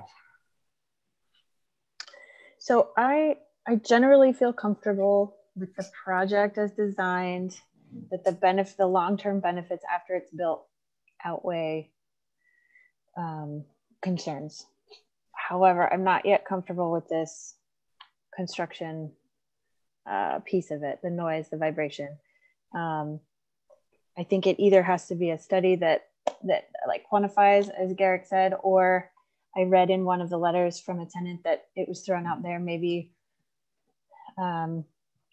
maybe the owner developer subsidizes rent, or like you said, Brandon, provides a workspace. And that would, I don't think we can regulate that, but I feel like that would, in the absence of some study and some quantifiable numbers, if the applicant brought some proposal like that forward that we could document, that might, you know, offset some of the concerns. Yeah. Elizabeth?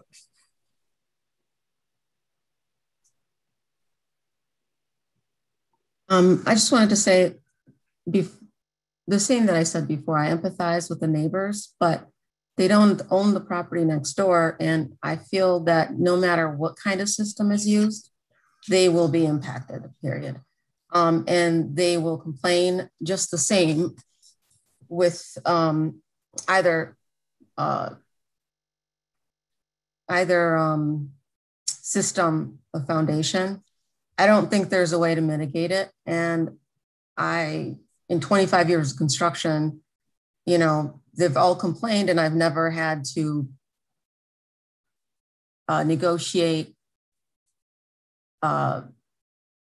temporary rental for any neighbors. It's if it bothers them, they can make those arrangements, but they don't own the property next door. And if the contractor and the designer are meeting all state, federal, and local regulations, I honestly think that there is a neg, this is a neg deck, and people are going to complain no matter what. Fair enough. Thank you, Elizabeth. Mackenzie.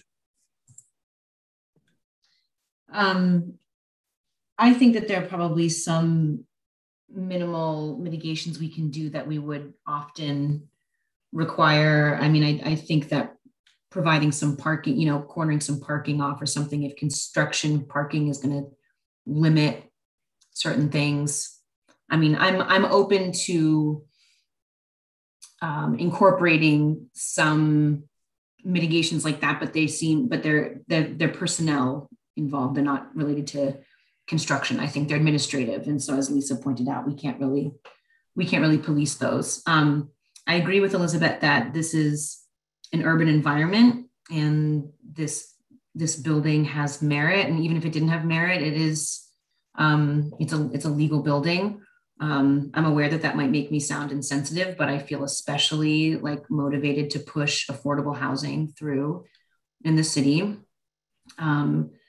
Especially when we're getting letters from people who don't own. We haven't heard from tenants of the building that they're concerned. We've heard from owners of the building.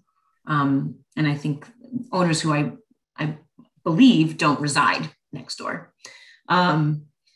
And it doesn't mean that they're, those concerns are obviously valid. And if they're, to my point before, if there is damage, I think there has to be some mechanism for people to recoup those costs. That's only the generous, good-hearted thing to do. And I think we need to have a record of all of those, the plan. And I think that the board can totally encourage you to go with whatever system we know, the CMC system, that's going to have less impact. But I've also been coming to City Hall meetings for a significant portion of my life. And I do think that we often see a case of people's devotion to a place, allowing them to feel entitled to the surrounding environment. And I think that this project is going to be really good for the city. And I'd like to see some of those, potential MOUs or whatever might exist. But I'm not going to hold up a neg deck for this affordable infill development project. It's a shoe-in for me. So, okay, thank you, Mitch. I have nothing to add here. Okay, so I am hearing a low. Oh, Garrick, we'll come back to you. Oh, you're muted. So I've been wondering when University of Chicago Nobel Prize winning economist Ronald Coase would come into the planning board, but he has come in now. So he did a lot of the pioneering work in law and economics on the resolution of externalities, right? So we have a property A that is going to pursue a lawful development right and generate a negative externality to neighboring property B, right? So the question is, what are the property rights? So clearly, as Elizabeth pointed out, the construction is occurring on the applicant's property and the applicant has a right to do that construction, right? But the neighbor has a certain right to some peace and quiet on his property, right? And the sound waves are going to go to the neighbor's property. And so the question is it the property right of the developer to build the building or the property right of the neighbor to have reasonable peace and quiet on his property? Now, the idea that you can do anything on your property, irrespective of the negative externalities on your neighbor, we all agree that's ridiculous because we readily accept, for example, that you can't drive pylons at 3 a.m. No one's proposing that you drive pylons at 3 a.m. But if you subscribe to the view that you can do anything you want on your property, then you wouldn't have a problem with that. So what we all acknowledge is that there's some middle ground that the developer has a right to build. And but that's not what I said, Garrett. I didn't say you said that. I'm just saying, but nobody's saying that, which is an indication that we all agree implicitly that there's some limit on the exercise of property rights. Of course, you didn't say that. No one would say that, right? But the fact that no one would say that is an implicit understanding that there are limits.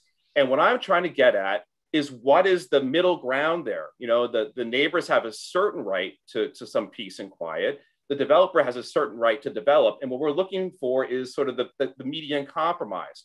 What I would like to hear from the applicant is, okay, this pylon system is going to generate this level of noise.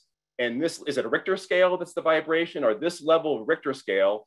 And this is what it's going to be. And either the developer can say that falls below some established guidelines set by the DEC or case law or whatever, but the developer can make the case, the applicant can make the case that this level of noise and vibration is acceptable, see this regulation or see this case law, and I will then gladly say you can go ahead, okay? But I think that's on the developer, not on us. Okay, alternatively, plan B for the developer is to privately work it out with the neighbors, in which case there's no one complaining. So, but either come to us with the regulation that says this is an acceptable level of noise and vibration. It must exist. It must, because this has happened thousands of times before. So either come to us with the regulation, or the metric, this falls below the level that's allowed, or work it out with the neighbors. But kind of to shrug your shoulders is not enough for me. I hear that. So I'm going to lean on Lisa pretty hard in terms of what I should do next. I'm going to try to summarize what I feel like I've heard. I feel like I've heard a majority of the majority of this board ready to vote for a neg deck today. And I think that there's, Mackenzie. I'm in favor of voting for a neg deck, but I don't want to vote on it yet today, because I think that there are still some discussions to be had. As Garrick said, there are options that might be the developer bringing us more information, either about an agreement with the neighbor or existing research. I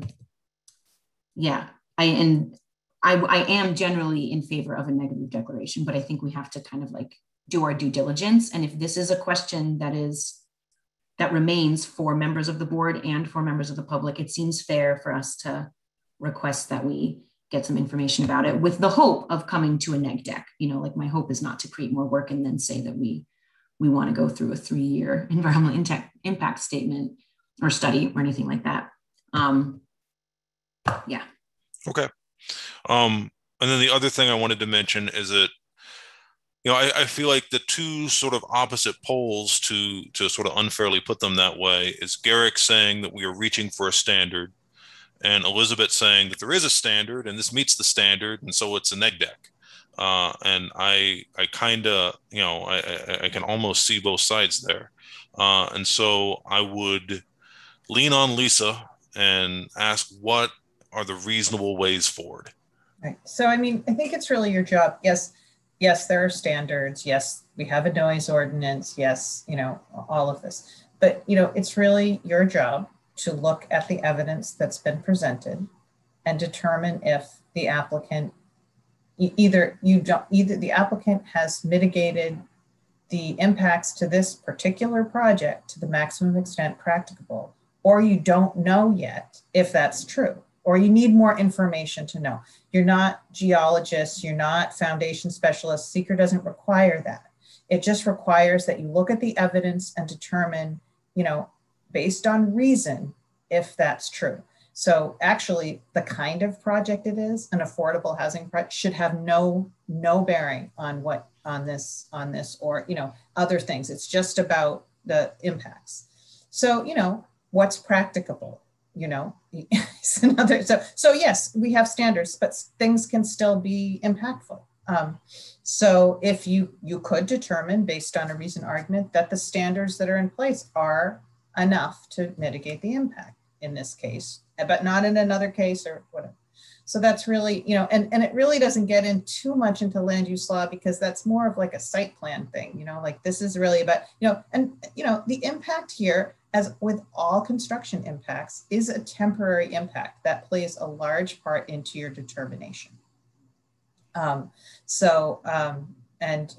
how long is it going to be? How permanent is the impact? And how many people does it affect? Really is the, and that might be unique to each situation. Now, if your concern was that the building is too big, that's a permanent impact that has a bigger magnitude. That's a different situation. So, is that helpful? I think so. I mean, I'll say that. Yeah. Go ahead. I mean, again, it's like you have to just reason through it and consider all the evidence. And that's all that Seeker asks of you. So it's not that you have to, So, go ahead, Mackenzie. I think what's tricky, to Lisa's point, is that a lot of what we're dealing with is not like board generated issues with the design, but we're talking about neighbors. And while there is an impact on community character, there isn't really a just flat out do the immediate neighbors like this project or not, And so we kind of have to address it through other areas, through the mitigations. And so I think that's why if you come up with a parking agreement, for the neighbor who's concerned about his tenants parking, I feel like that's right. I'm not requesting an independent study. I think Garrick's point about wanting some evidence about thresholds is fair. And I also feel like none of us own the sunlight, and I feel called to say that we're all on stolen land in the first place anyway. So some of this quibbling about pile driving and whatnot feels, it feels incredibly privileged, I suppose, which it is, right? We're talking about ownership, home ownership in the city of Ithaca. That's privilege. Development, being a developer in the city of Ithaca, that's privilege. I just want to be really sensitive to these issues. And so if Lisa, while affordability might not have anything to do with it, it does have something to do with it, because a lot of people are building buildings that aren't meant to be affordable to improve the quality of life for people in the city who don't have access to that other ways. I don't see I can't see all these things as separate, and there isn't, Seeker doesn't talk about these social things. And I feel like we have to talk about them. We have to bring them up. But I feel like if we have construction information about parking, that's kind of where I'm at to make Emily, sure. I saw a hand. Oh, sorry, Mackenzie. I'm wondering if we'll find out about the CMC in 6 months. Is it a cost problem? I feel like this would be a slam dunk if the applicant would commit to the CMC now. It would be a very easy neg deck for me. And it sounds like the applicant's just not there yet. Yeah, I'm not. I can speak from the architectural side of things that I am not at liberty to make that decision tonight. And I don't know if Patrick would be either, but I certainly understand. There's a lot of irony in this conversation happening right now, which is I hear you. It's ironic. So I want to come back to Garrick's comment, but first I think I want to go just around the room and have a really just super quick straw poll, about just the question that Lisa raised, which is, are the impacts mitigated to what you would consider as an individual board member the maximum extent practicable? And do you need to see anything else to know that? I mean, so it's just really those questions. That's right. And I think for me to be able to do my job as chair at this point, I just need to know where everybody on the board stands on those two questions. And right now I know it for maybe 3 people. So Garrick, I feel like I know it for you, but I'm going to start with you anyway. Oh, I think you said it well, Rob. I mean, that's what I want. I just feel like right now we don't have the information. And so by next month, if we have the information, how much noise, how much vibration, is it a reasonable amount or not? Can there be an accommodation made with the neighbor? If that's fully fleshed out to the maximum extent, then I'm on board for this project. I support this project. I want this to move forward. I just don't think we have all the information we need. And I don't think it's okay for the neighbors to just, let this, for the sake of the neighbors, let this move forward without getting full information.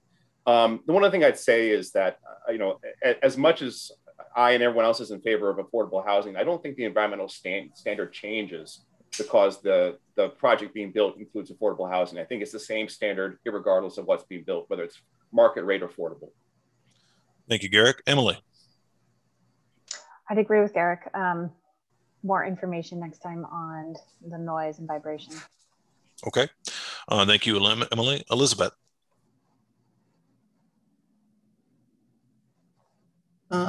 Given what I've seen so far and what I know about building code standards and environmental standards and municipal standards, I think they are well within a neg deck. Thank you, Elizabeth.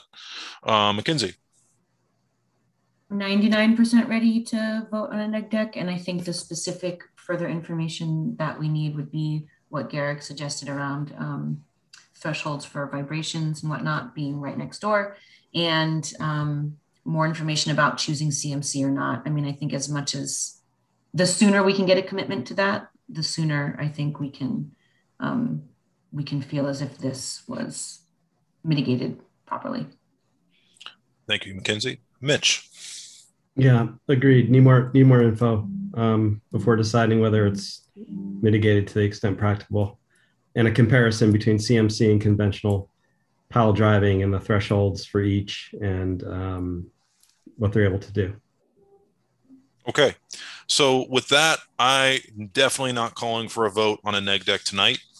We've also spent way more time on this project than we said we were going to per the agenda. So I want to circle back with Lisa again and just say, what do we want to make sure we look at before we let the applicant go today? Well, I think that you've given them some direction about what to provide for next month. We can update the part 3 based on the information they provided today and yesterday. And I think that's fine. I don't think we need to look at anything else. I can't identify anything else. No, I did not. And anybody else? Yeah. BZA? Well, they won't go to BZA until they get a neg deck. So. Right. Got it. But we can't recommend it anyway. I mean, I wouldn't from a procedural point of view. So we'll handle that presumably next month if we do the neg deck month. I'll say personally that Elizabeth eventually convinced me. I trust her professional judgment, so I probably would have voted neg deck tonight, but I feel relieved that we're going to have more information to look at, and I think we'll be able to make a more fully knowledgeable decision. And Emily, I saw your hand. I just put a document in chat that I was sent from the DEC on noise regulations. Oh, thank you. I haven't fully read it, but I think I will for next time. And yeah, that's all from the DEC. So maybe the applicant should as well. Thank you for sharing that. Garrick, I saw your hand. I just point out that Elizabeth may be entirely correct. And so then it's just a matter of if whoever knows the answer, bring back the document that says she's correct, and I will gladly admit that she was right. You're here. No, I mean, and I feel pretty similarly. I do feel a sense of relief not having to vote on this tonight, not knowing what I don't know. So Lisa. Yeah, I just want to say that I know this is probably disappointing for the applicant, but just, I think everybody should remember that we all have the same goal, right? To eventually do a neg deck based on a solid argument. And if there's doubt, then that is, that affects the, that could affect the you know, the reasoning. So I think that we all want the same thing. We want a solid neg deck to stand on. So. I agree. With that, I think that's it for this project tonight. And thank you very much for your time. Thank you all. Have a good evening. Too. Okay, so we are 30 minutes behind. We were ahead. I know. No, we're not. No, I mean, I shared a lot of those concerns and it was a worthwhile discussion. So here we are. 405 Elmira Road.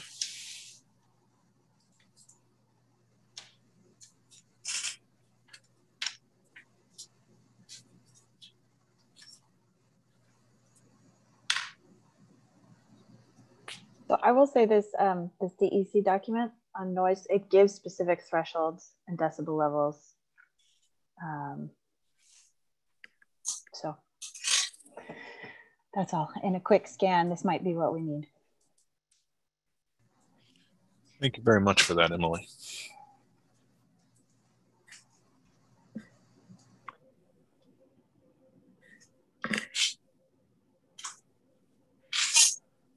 You folks hear me okay?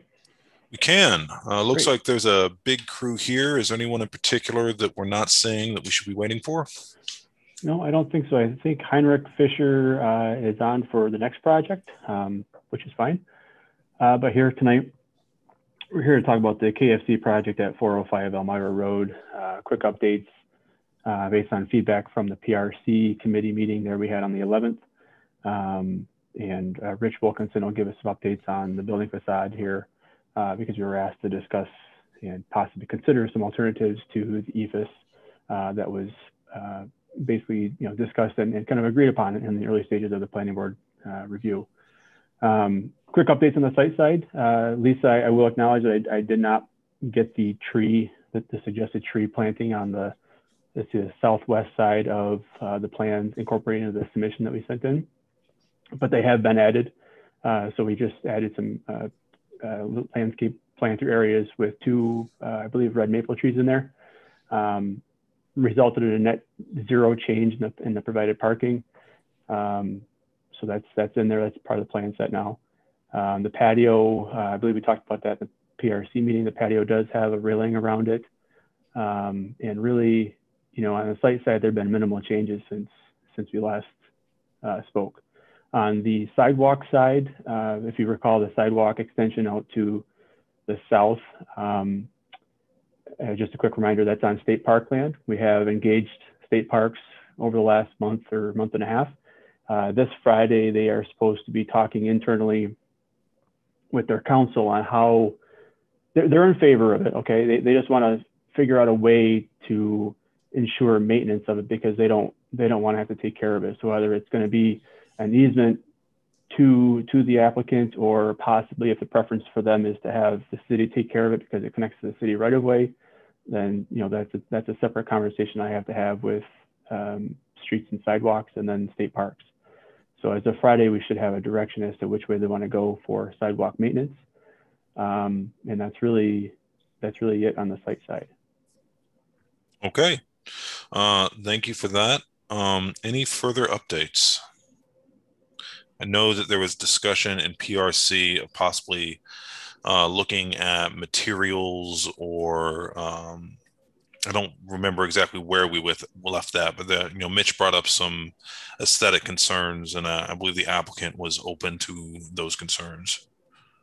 Yeah, I have submitted the samples to the city of the different color EFISes and that we currently use on our buildings.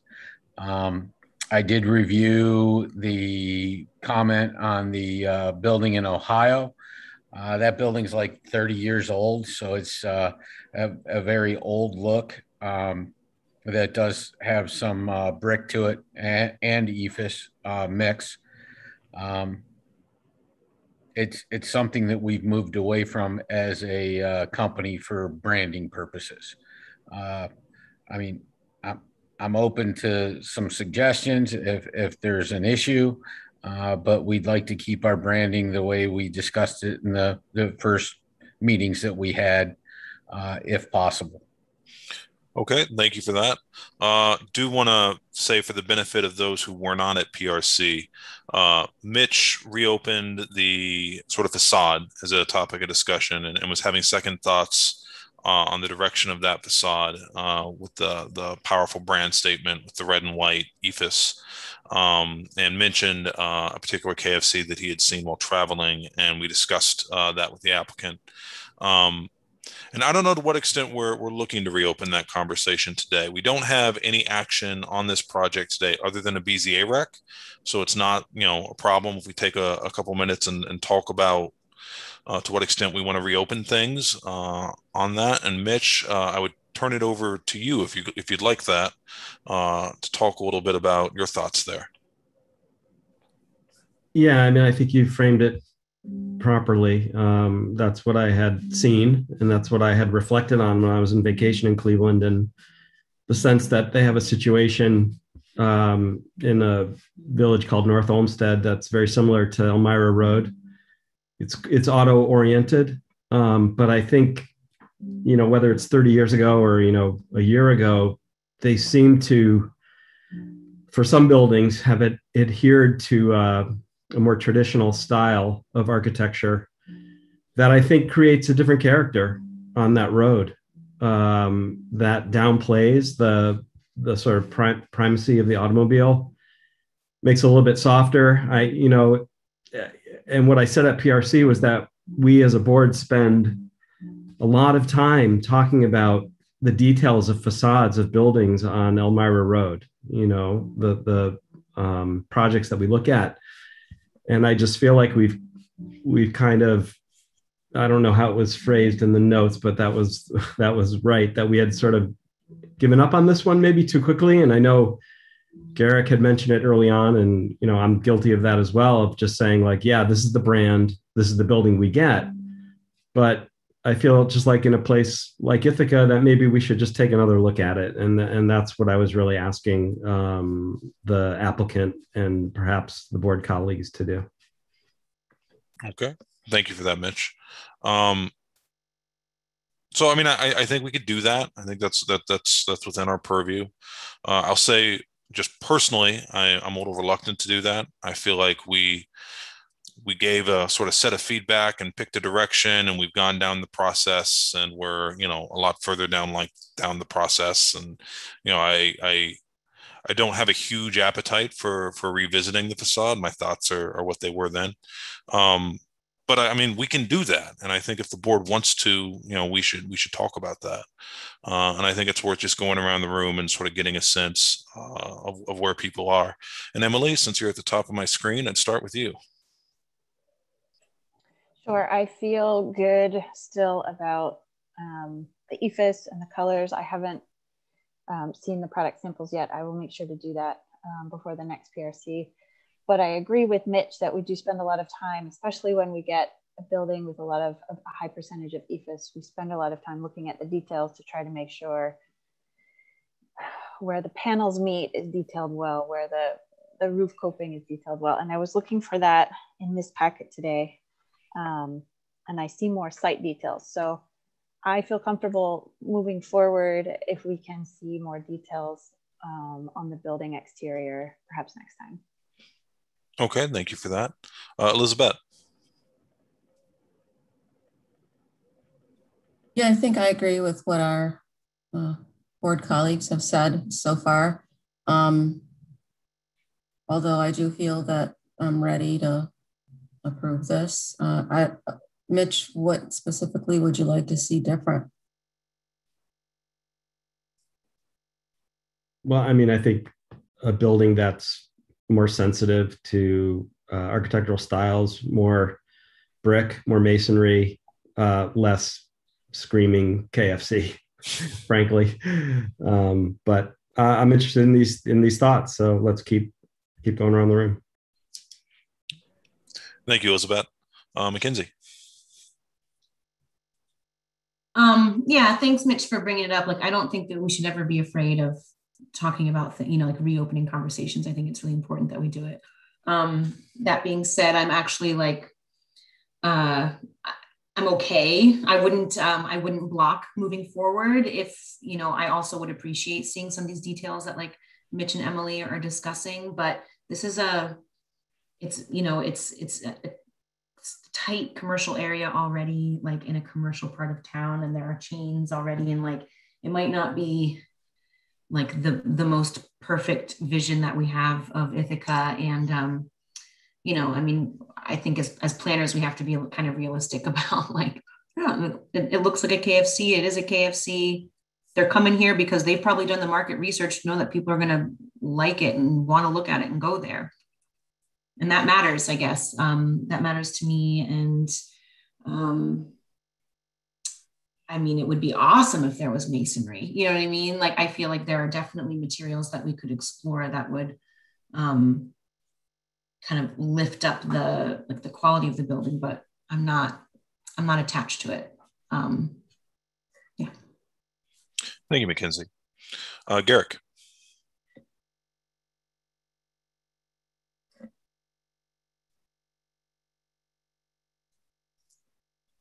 Sorry, I've got too many screens. I need to make sure this Zoom is highlighted before I get the space bar. I don't know what to say. The design came, it looked to me like too much like a bucket of chicken. And so I suggested that we tone it down. And then I think it was Emily and others who have much better design sense than I do said, oh, you're too old and you don't see the fun and whimsy in this, and let it go and just have fun with it. And so I accepted that because they have better taste than I do. And now Mitch is bringing it up again. And so I don't know, I guess like I was, after it was pointed out that I had no sense, didn't have much sense of humor, I guess I was okay with the red and white striping just so long it was done at at a relatively high quality level. And then you get into, well, what defines high quality of materiality for IFAS on a building like this? And I defer again to Mitch and Emily because they're architects and I'm not. So I don't really know where to go on that. I think I stand with, I made my point, I was corrected, and I think I'm okay with that. The only thing I'd say is, just to be fair, I said the same thing with Texas Roadhouse. And, and I said, is it appropriate to have in Ithaca, in terms of character of neighborhood, to the extent that you can call Route 13 character of anything, is it appropriate to have a ranch, flying a Texas flag? And what the board said is that it's okay to have a ranch as long as it had a sidewalk to the street and, sort of met the design guidelines. So we were okay with the ranch house. So I guess if we're okay with the ranch house, to be consistent, I think we're okay with the big bucket of chicken. So I leave it there. Garrick's on fire tonight. And I think I agree with the ranch house analogy. Just personally, I buy it. And I think that taking a look at architectural details on IFAS, is something we should do with this project. And I think that that's something I would lean on Emily and Mitch to help me understand what in particular we need, because I'll say that I don't. And yeah, that's where I'm at. I'm down with the fun and whimsy. I'm fine with the color scheme and the general strategy. But I think having a clear understanding of the details and how the materials are interfacing with one another would be a way for us to, take a look at building quality and hold that standard. And so I would go back to Emily and Mitch and ask them in particular what we should be looking for there. I would suggest looking at a detail of how the building interfaces with the ground. There's going to be splashback of water onto IFAS. We've talked about cleaning before, so I think a detail at the base is important. A detail at, I can't remember if there's any horizontal coping or maybe it's all vertical, but at a windowsill, at a window head. I think cheaper building materials tend to have a very coplanar window and wall system. And so when you start to get relief of windows inset and more detail at the jamb, it appears like a more high quality building. And then maybe at the top to round it out, the coping, how is the top finished off? What is the detail to cap the IFAS? Yeah. So I'm going to ask the applicant if you caught all that and if that's something that you feel like we could look at next month. Yeah, I can pull all those. We've submitted a full set of architectural plans. They're in for review with the building department now, based on the original meeting that we had a couple of months ago. So all of those details are part of the plans. I notice everybody keeps referring to EFIS as a panelized system. This is not panelized EFIS. This is a field applied EFIS. So there are no, I'll call it breaks between panels or breaks between colors. It's a color impregnated surface, and it's all one smooth surface. Now there is some differentiation on some of the panels, and they're scored a little bit differently. But overall, it is a very serviceable face from both the ground level and the upper levels. And then at the top, it's a simple U-channel coping across the top that leaves very little view. It's about a 3-inch return down the front face of the building. So yeah, I can get you whatever details you'd like off those plans and submit them separately to you. I wrote down some notes of what you're looking for: the windows, the doors, the bottom, the top. So I can pull those details and put them together for you. Great. We'll take a look at those, and I appreciate you putting that together. Mackenzie. Yep. Thank you. I just want to make sure that you saw the city forester's note about choosing a tree species that is more drought resistant than red maple. I have not seen that, but if you want to forward it to us, we can certainly take a look at it. Okay. Yeah, great. Yeah, and Garrick, not to belabor the point, but I do remember that I put up a big fuss about Texas Roadhouse because of this wall. They needed a wall, and it was in this weird place. And I also remember having lots and lots and lots of discussions about how to make the Marriott more Ithaca-centric, and it whittled down to the curtains and the windows. Like at a certain point, we are limited in what we can request of people who own space and want to build buildings. All right. Well, I think I would just say this, that I think we did distinguish between the entrance to the commons being more central to the sort of the theme and identity of Ithaca than Route 13 is my recollection. Perhaps. I think that brings us to the BZA recommendation for this project. So as I recall, the variance focuses on the front yard setback and is needed because of the way the turn-in lanes route to multiple retail uses there. Is that a fair encapsulation? Correct. There's a minimum and maximum allowable building setback, and we can't comply with it, like you're saying, because of the shared entrance coming in off of 13. So to me, that's cut and dry, and we can just say that. What, if anything else, do we want to say? We also have the parking variance. Oh, I'd forgotten about that. Yeah. With that, we generally support, parking variances to reduce dependence on cars and move towards, a less car-centric city. Is there anything else we want to say on the parking variance, Mackenzie? That this is in a location with ample available parking. Let's say that. Emily? And that the applicant is adding outdoor space. At the planning board request. Right. Yep. Okay. I think that's excellent. Lisa, is there anything else we need to cover in our BZA recommendations on this? No, I think that's fine. Okay. It's just to make sure we're capturing all the variances. It's the off-street parking, the building frontage, that's the one we haven't talked about, in addition to the setback, and then the setback. So it's those are the three.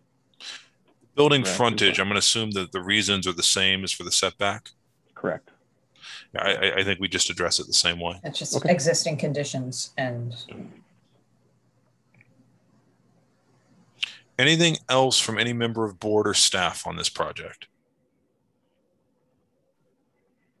All right. Well, thank you very much. I appreciate the time. Okay, thank you.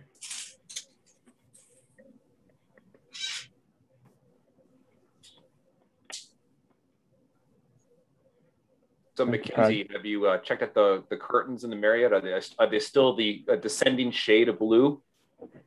I haven't checked recently. There were some blue and white. There was an attempt. I'll say there was an attempt. I don't know what it looks like now. For those of you who don't know, they had proposed a cascading thing of LED lights to come down the corner of the building to mimic the falls in the area, and then they value engineered that out. And then there was an attempt, I think it was John Schroeder, who suggested that they vary the color blue in the curtains from the top of the building to the bottom of the building to mimic the fall of water in the curtains as they pressed up against the outside windows. I will say I've never caught that in person, but now I'm going to go look at the curtains. Yeah, go check it out. That brings us to 228 Dryden Road. I see a bunch of faces. Are the applicants here? Maybe I see mostly names. Yes, Nathan with Holt is here. We've got Adam Fischel with Marathon as well. Heinrich should be on, and Steve Hugo with Holt should be here as well. Excellent. So I think the plan for this project today is to have a short have the full design review presentation, do the public hearing, which for reasons of distribution may not count as an official public hearing, and then move into design review comments from the board and have that back and forth. So if you would, please take it away with the presentation. Okay, let me make sure I'm sharing the correct screen here. I'm assuming everybody can see that. Yes. Okay, to give you just kind of a quick refresher on where we are 228 Dryden Road, which is essentially the intersection of Bryant and Dryden, just outside of Collegetown. We are in a CR4 district.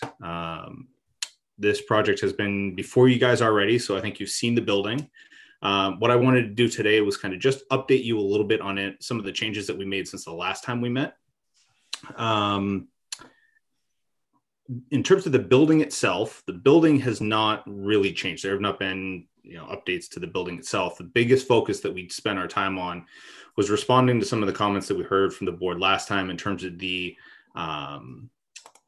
plantings and stuff out in the front. So what we've done in the front of the building is to remove some of the grasses along the sidewalk, start to utilize more kind of vertical plantings in the way of these kind of pencil point junipers. They'll get to be 6 to 8 feet tall and start to create kind of a little bit more verticality along the street edge there. We reduced a little bit of kind of the concrete wall that's in here and added some more verticality there. Installed the purple piano, made sure that that is there, and then we've planted, and what's shown here and what was submitted as part of this package looks a little bit more kind of refined, but the actual intent would be something more like this, which would create a little bit more of kind of a natural infill with some Hicksue, and then it'll start to kind of drape over that concrete wall. The concrete wall is the board form concrete, so it will have kind of that board texture to it. It's not going to be just a flat concrete. So it will have kind of the graining and stuff to it. Really, that is the biggest update. I mean, we're still basement plus 4 stories, 40 units. We did supply the building layout so you can kind of get a sense of how those studio units are laid out. They're focused pretty much north and south. We don't have any openings on the east side and the west side, which would be facing the 2 adjacent properties, mostly because we're utilizing the row house aesthetic in there and kind of up against that property line on both sides. So all of our kind of views are looking north and south in there. There was a question last time about the sidewalk width. Right now it is very narrow along the street. You can kind of see just to the west, it's about a 5-foot sidewalk. And what we've done to kind of relieve that pressure, as we are at the intersection of Bryant and 228. And so what we've done to relieve that pressure is actually pulled the wall back and created these bench seating spaces. So the sidewalk width in the public space has gone from about 5 feet up to 9 foot, 6, 10 foot at its widest up here to about 8 foot at kind of its narrowest. So, you know, that public realm, we've kind of expanded and provided moments where people, you know, walking along Dryden can stop and sit on the benches. People can be waiting for tenants of the building. There is additional kind of, this is tenant patio space out front. I don't know if you can really see it, but you know, there is kind of seating and, you know, outdoor shared space for the tenants up on this patio. And then the bottom units have their own patio spaces. So I think the biggest modifications we made since the last time we talked was really on the planting and trying to utilize what limited space we have because of grade and how we have to get up into the units and around the front of the site to create a little bit more kind of verticality and interest in some of the planting that's there. Is there, I guess at that point, that's the update, you know, since the last time we've talked. I'm open to answering any questions that you may have. Thanks. I think we'll pause it there, and I'll ask you to stop sharing. We'll probably have you share again after public hearing. And Lisa, I know it's going to be a little different for a distribution snafu, but we are going to not move public hearing. We are instead just going to open up public comment, and then comments from members of the public will be entered into the record as normal, but it won't be an official public hearing. We'll do an official public hearing next month. Did I get that correct? You got that correct. It's just not, yeah. So right. I don't remember, Anya, is there anybody? Yeah, we had the pastor of a nearby church. She was here for a while and now she doesn't seem to be here, but we did receive comments from a representative of the church. Yep. And they were worried about vibration monitoring. I submitted those. I distributed them to the group ahead of time. I don't know. I think you have them. If you don't, I can print them. If you guys want to read them or you want me to read them, I can read them right now. I think we have them. Was there a request for them to be read? No, okay. Not in particular. So there's no one here to speak for public comment, and there's nothing that has been requested to be read. Do I understand that correctly? That is true. Oh, there was one other comment that I had also distributed. I think that everybody has received this, but I'm just going to send them out to everybody in the group so that the applicants also have them. One was from a neighbor's lawyer named Desare, who is concerned about a retaining wall. And I'll just send those out to the group right now so that just to be sure everybody has them, although I did email them before this meeting. Thank you very much. The west side of the property, correct? That's the Anya, the retaining wall that you're referring to is the one on the west side of the property, correct? Is that the one? I think it would be to the west, yeah. Yes. Okay. So since there's nobody here to speak and there's no comments requested to be read, there's not much of a public hearing that doesn't exist as a public hearing, so that's fine. I think it's reasonable to just move straight into design review. I'm going to open up the floor for questions from members of the board, comments, and then, you know, if we need to, we can ask the applicant to share their presentation again, so we can dive into that. And if there's no questions or comments, I'm just going to go around the room. Okay, Elizabeth, could I start with you? Sure. I really like the changes. I think the benches are a great addition. The rendering looks great. Thank you. Mackenzie. I also think it's a really handsome building. I'm looking right now, but it'll probably be faster if you can point out for me like bicycle parking and at which entrance. Yep. So the bicycle parking for the tenants actually will be internal. So we're going to have a storage room for bikes inside the building. With an easy way to get in or out or up or down. Or yep. Okay. Yeah. It'll all about visitor bike parking?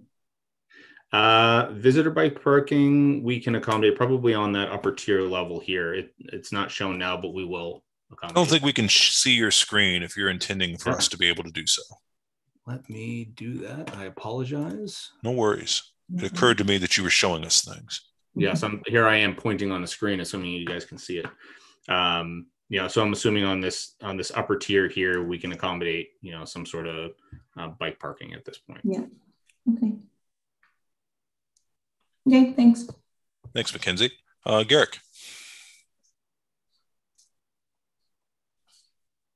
So I really like this. I think it's a very attractive design, very appropriate for the location.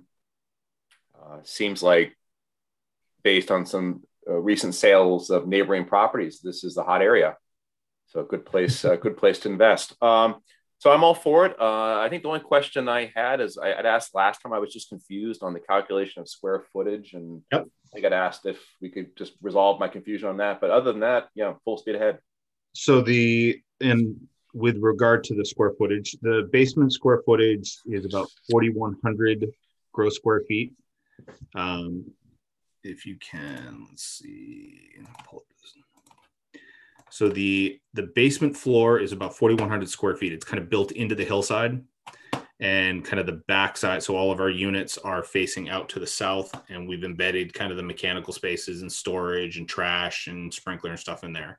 That's about 4,100 square feet. The upper floors, typical is about 5,200 square feet up there. So it totals out at about 24,900 gross square feet for the entire building. And there's 4 floors at the 5,200 square feet, 1 floor at the 4,100 square feet. So I'm just confused because I thought that if it's 0.185 acres, that's 8,000 square feet. So at CR4, 50% lot coverage, wouldn't each floor be limited to 4,000, not 5,200? Well, we will be seeking an area variance. Yes. Okay, so that's the piece. So I didn't put that together. I'm sorry. Yep. Nope. And that's exactly it. So our rear yard right now will be extending into the rear yard. So 2 variances that we'll be pursuing with BZA are a rear yard variance and a lot area variance. The current building right now sits about, I think we cited about 4 foot off the 4.7 feet off the rear property line. Our building right now, the face of the envelope of the building is 8 feet. So we're pulling the building back from where the existing building is currently on the site. But we actually will, our balconies, which is on the upper floors, sorry, this is the first floor, but there are balconies on the upper floors of 2, 3, and 4. Those will effectively be 5 foot off the rear property line, and they will align no closer than the Lux next door in there. And then our total lot coverage will be about 66%. Thank you for explaining that. That's why I was confused. It makes total sense now. Good. Mitch. Yeah, looks good. Thanks for addressing the landscape in the front. I mean, personally, I feel like you could go a step further and really. I think you dropped out. I was wondering whether it was him or me. Let's give him a second. It's like that anticipation. You could go a step further. Try turning off your camera, Mitch.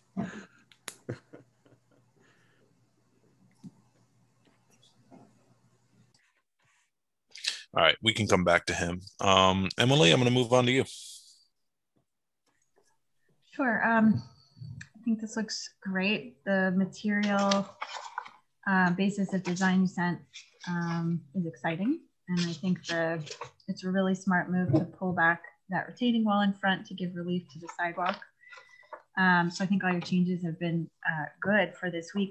I really want to see the neighboring properties. In the back of your packet, there's some sections, and I'm starting to understand that there's like maybe 10 or 15 feet between the building behind you.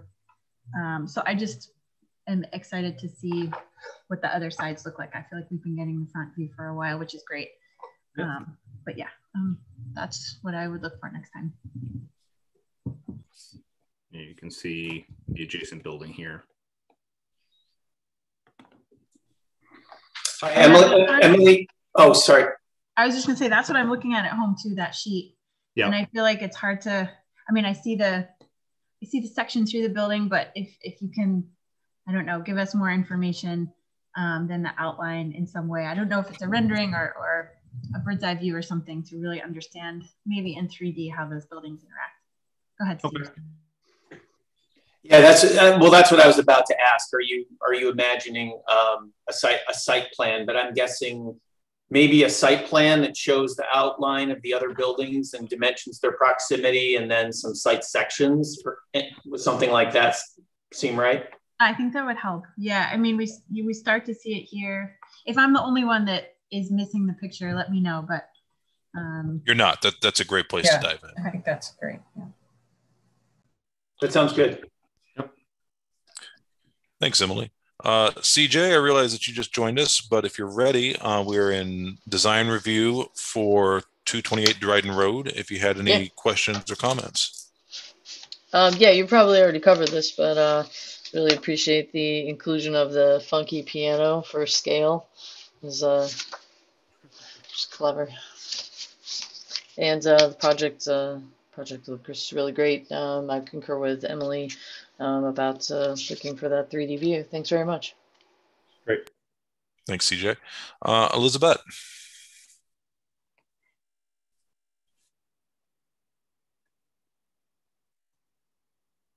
She might have stepped away for a second, which is fine.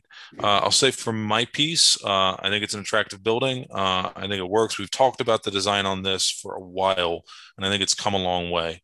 It's a nice fit. I think understanding the interactions with the adjacent buildings, as Emily has requested, makes a lot of sense. We should take a look at that in either 3D way or the site plan variations mentioned. And then I think I want to check in with Lisa to see if there's anything we want to make sure we get at in this design review, because if there's not, we might be ready to wrap up for the day.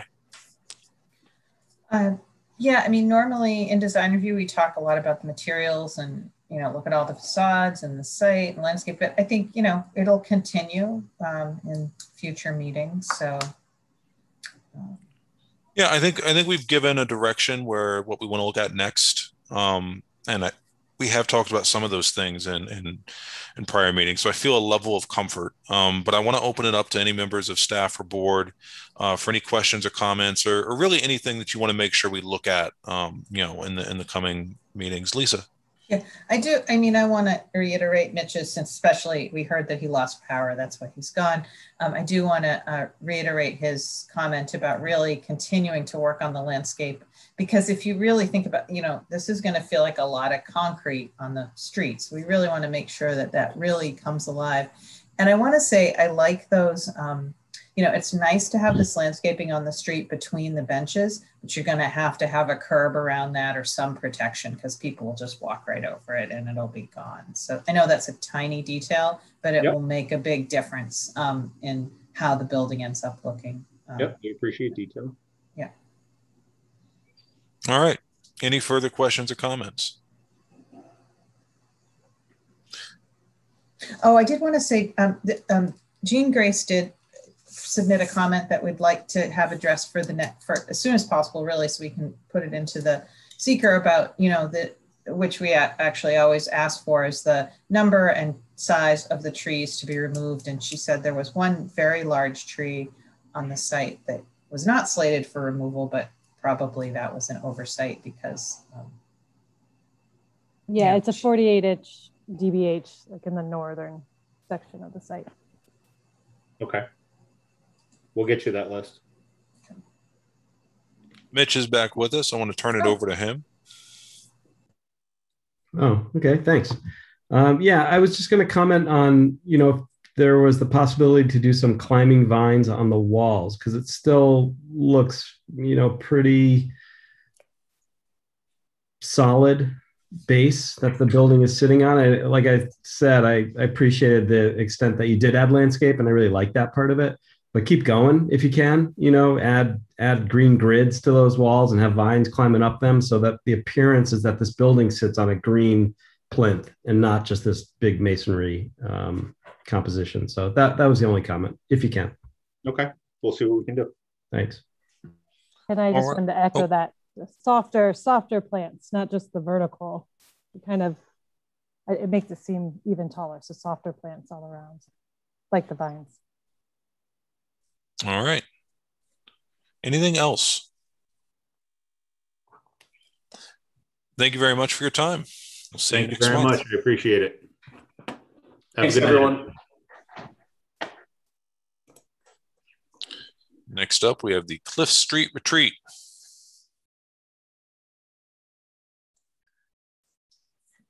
There's a baby for everyone who wants to see it. It's a baby. I don't want to interrupt, but Elizabeth said she's been going for a long time. She requested a short break, if that's possible. Yeah, let's take 5 minutes. I think that's reasonable. Sorry. Yeah, let's do that. It's 8:38. Let's be back here at 8:43. Thank you very much.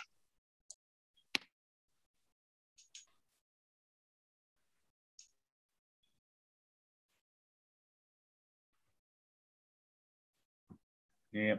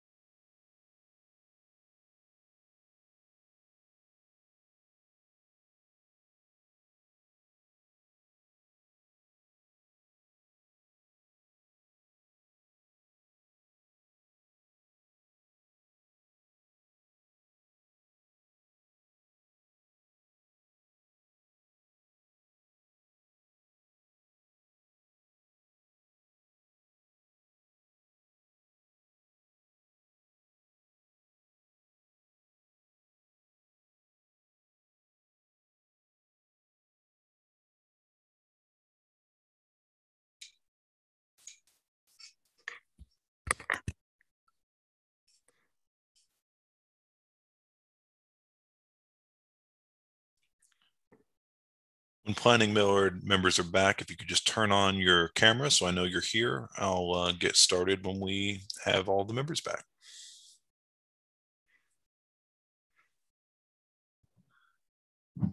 Hey, Rob.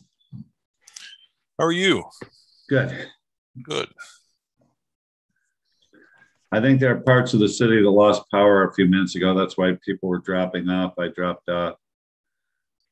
Yeah, we lost Mitch for a few minutes. Let's see who's in here now. Okay. I think you also have your iPad in here. Do you need that, or should I put you? Who's that, me? It says iPad Lincoln. It should be off. Okay. It's on my email now. Do you still see it? Yeah. I'll just put it back in the waiting room. Darned iPad.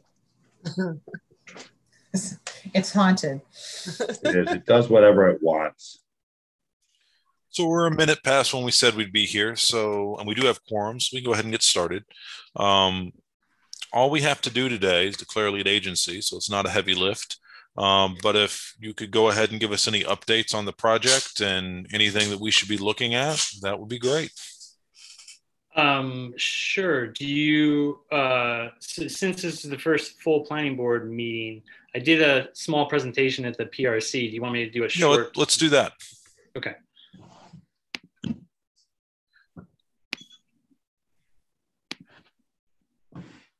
All right. Can people see my screen? Yes. Okay, great. So the building we're talking about is, it was formerly occupied by Encodema. We helped to move Encodema out to Dryden. And so Link and Stream are looking to repurpose the building for what we think is an interesting project. It's in a residential zone, but we're trying to incorporate some other features to it too to make it interesting. And so we'll see that in a few minutes. This is the existing building. Just to give people a frame of reference, there's existing parking on the north side of the building. There's kind of a gravel and some asphalt type on the east side of the building. And then there's also existing parking on the south side of the building. We're going to, just to sort of show you what the existing building, very manufacturer-based sort of building, metal, corrugated, not very interesting. There's one end of the building, and then the other end has some existing office space in it that was being used by Encodema. Again, very manufacturing sort of aesthetic. So our plan is to repurpose the building, not really touch the footprint of it so much, but try and really spruce up the outside, the interaction with the street and the road, green up the parking lots a little bit, but still utilize them for parking, get rid of the asphalt on the east side of the building. Again, there are potentially views from the east side out to the inlet, down to the children's garden and places like that. We're trying to kind of green it up and also give outdoor spaces for some of the residential units. We're looking at short-term and long-term residential. And that's what these sort of deck areas would be on the east side. A larger deck area just outside our proposed conference space.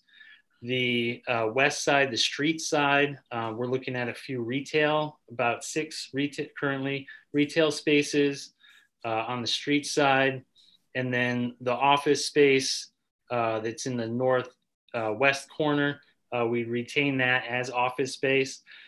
And then also sort of we want to include a lounge type feature in the middle of the building, partly to work with some of the residential and also with the conference type space.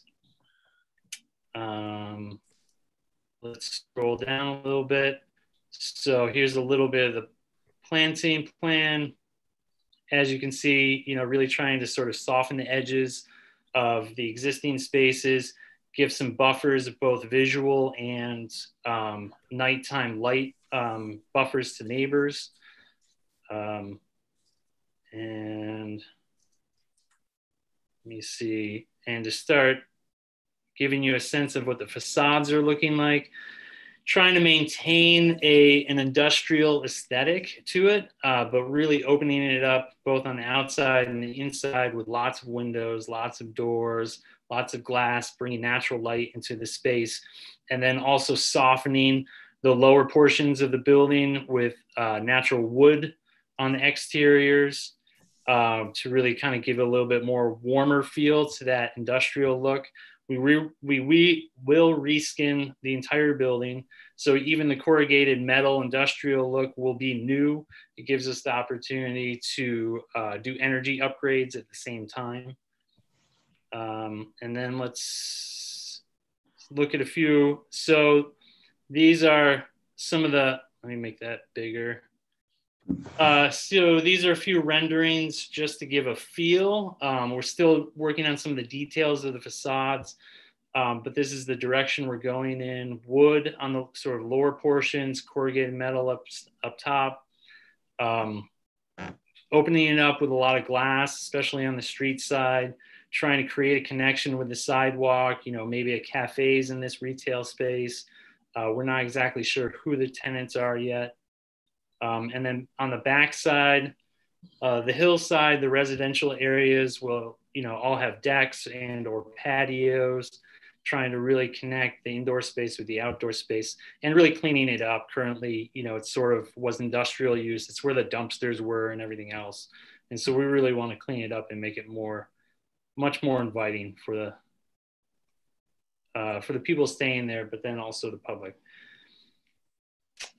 Just a few more shots of the exterior on the residential side. The more long-term would have a little bit more space. Obviously, we'd like to be able to give them sort of garden space besides sort of an outdoor patio type area to hang out in. And then we're also talking about trying to connect the path down to sort of the Children's Garden, Cass Park area. The idea being using helical piles. So they're twisted into the ground, not pounded into the ground, but using helical piles to minimally impact the hillside while creating a boardwalk style trail down the hillside. So try and be sensitive to the hillside and the environment there, but also create a really nice connection between the site and the park space below. And this would be completely open to the public as well. It's not just for people staying at the site. It's completely open to all residents and public in general. I think that's about all I have to share, just to keep it short and quick. Thank you for that. Yep. We only have to do the one action tonight, but it's worth giving initial feedback before we do that. Let's go around the room. Mackenzie, I would start with you. Thank you. This is my first time really looking at it, in this mailing, and I'm so excited about this. I really love adaptive reuse. It's so, it's really attractive and it seems really usable. I have just a few comments and questions. One is, you don't have to have this answer right now, but I'm curious about the breakdown of the long-term rental or tenancy, like what sizes and who you might imagine being there. And as far as a conference space, maybe this is still kind of a preliminary idea, but there was a whole lot that went into the downtown needing a conference space. And so I would want to make sure that you're piggybacking on having realistic expectations about what can be expected for just outside of the downtown area. And then I love the trail bridge. That's awesome. This area, because Cliff Street can be kind of fast, even though it's right at the edge of town, signage is one thing that we'll want to see, and that relates to my question around there are 2 existing curb cuts or more, and what will the flow of entrance and exits be? Because if you're adding a lot of, I don't know, I feel like the parking lot was never very busy. There wasn't a whole lot of traffic, but it sounds like this new development would create more ins and outs. And so I just want to make sure that like pedestrian access and car flow are all kind of jiving together. You can speak to any of those things when we get to the end of the round or not. I can just the thoughts that I have, but really, really awesome building. I'm excited about it. Thanks, Mackenzie. Elizabeth.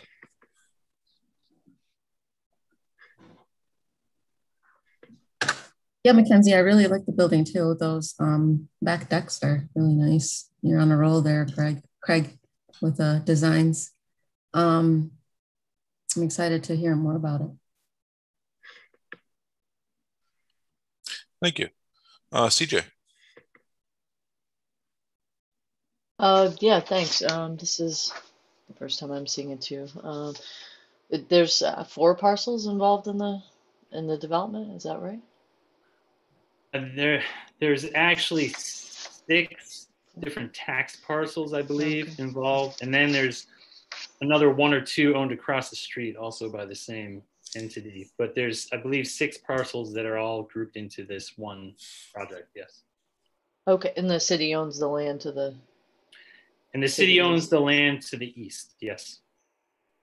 We've already started discussions with different people in the city, Tim Logan, Jean Grace, and whatnot about the path and how that might happen. Okay, great. Yeah, love the adaptive reuse, like to echo Mackenzie's comments. Thanks. Mitch. Yeah, great reuse. We talked about this at PRC. Really nice project. Thanks for taking it on and reusing that building. Love the path down.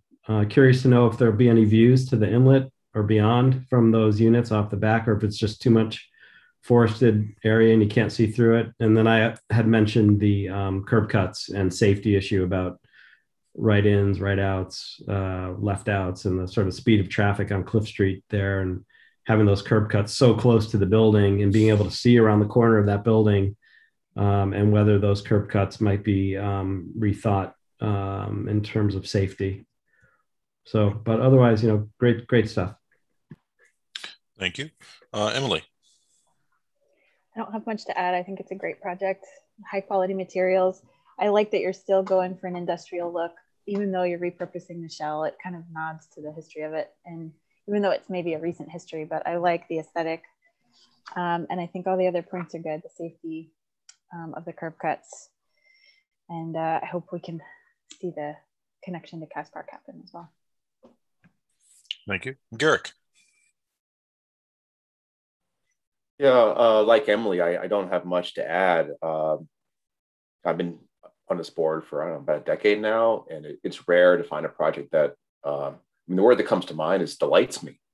It's just such a clever, interesting, it's interesting in the architecture and the design, but also in the purposing. The programming that's going to go on there. And it's just such a fun and whimsical change of use. So big thumbs up.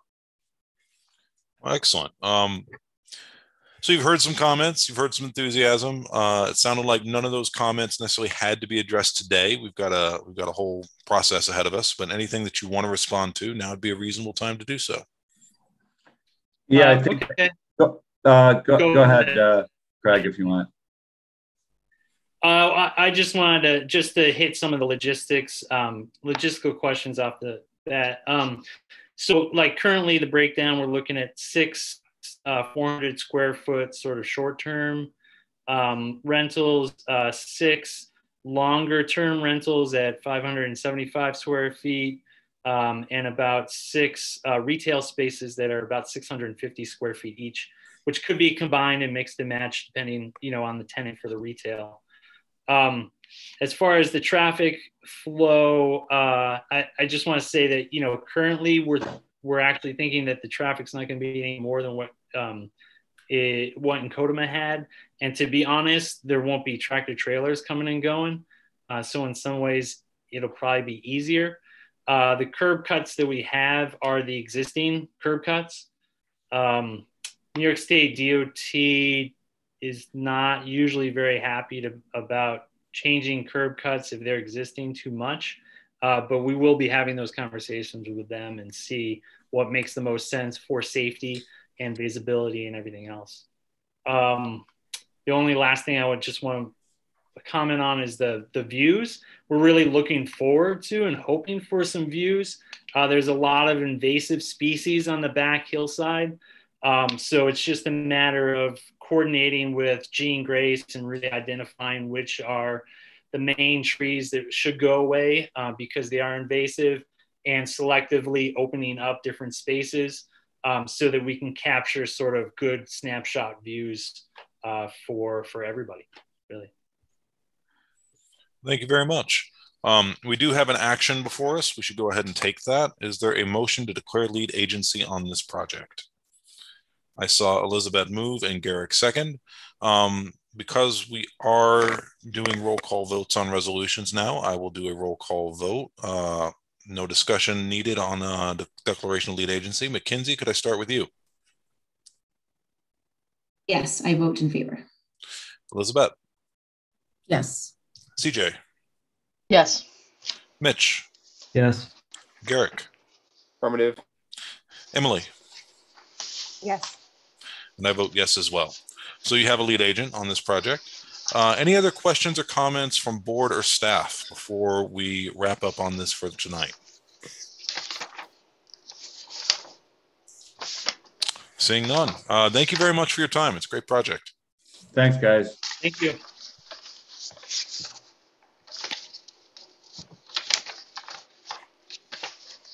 That brings us to 615, 617 Cascadilla Street.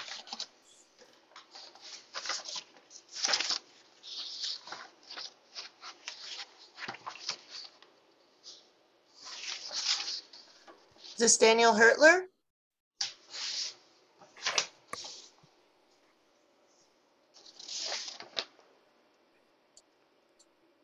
Is this Dan Hertler? Applicant. Named owner. Yes, there we go. Yeah. Dan, you're muted. There you go. Start the video. Is Daniel Hertler? Yep. Oh, you need to turn off your live stream. All right. There we go. There we are. Alrighty. So we have a declaration of lead agency before us tonight and a public hearing that is not going to be an actual public hearing, but a period for public comment. Before we do that, if you have anything to present before the public hearing, we would be excited to see it. Okay. Let's see. So hold on. Here we go. Share screen. And okay, so so I have to share it from here. Is that what happens? Let's see. So do I have to have files open? Is that what it is?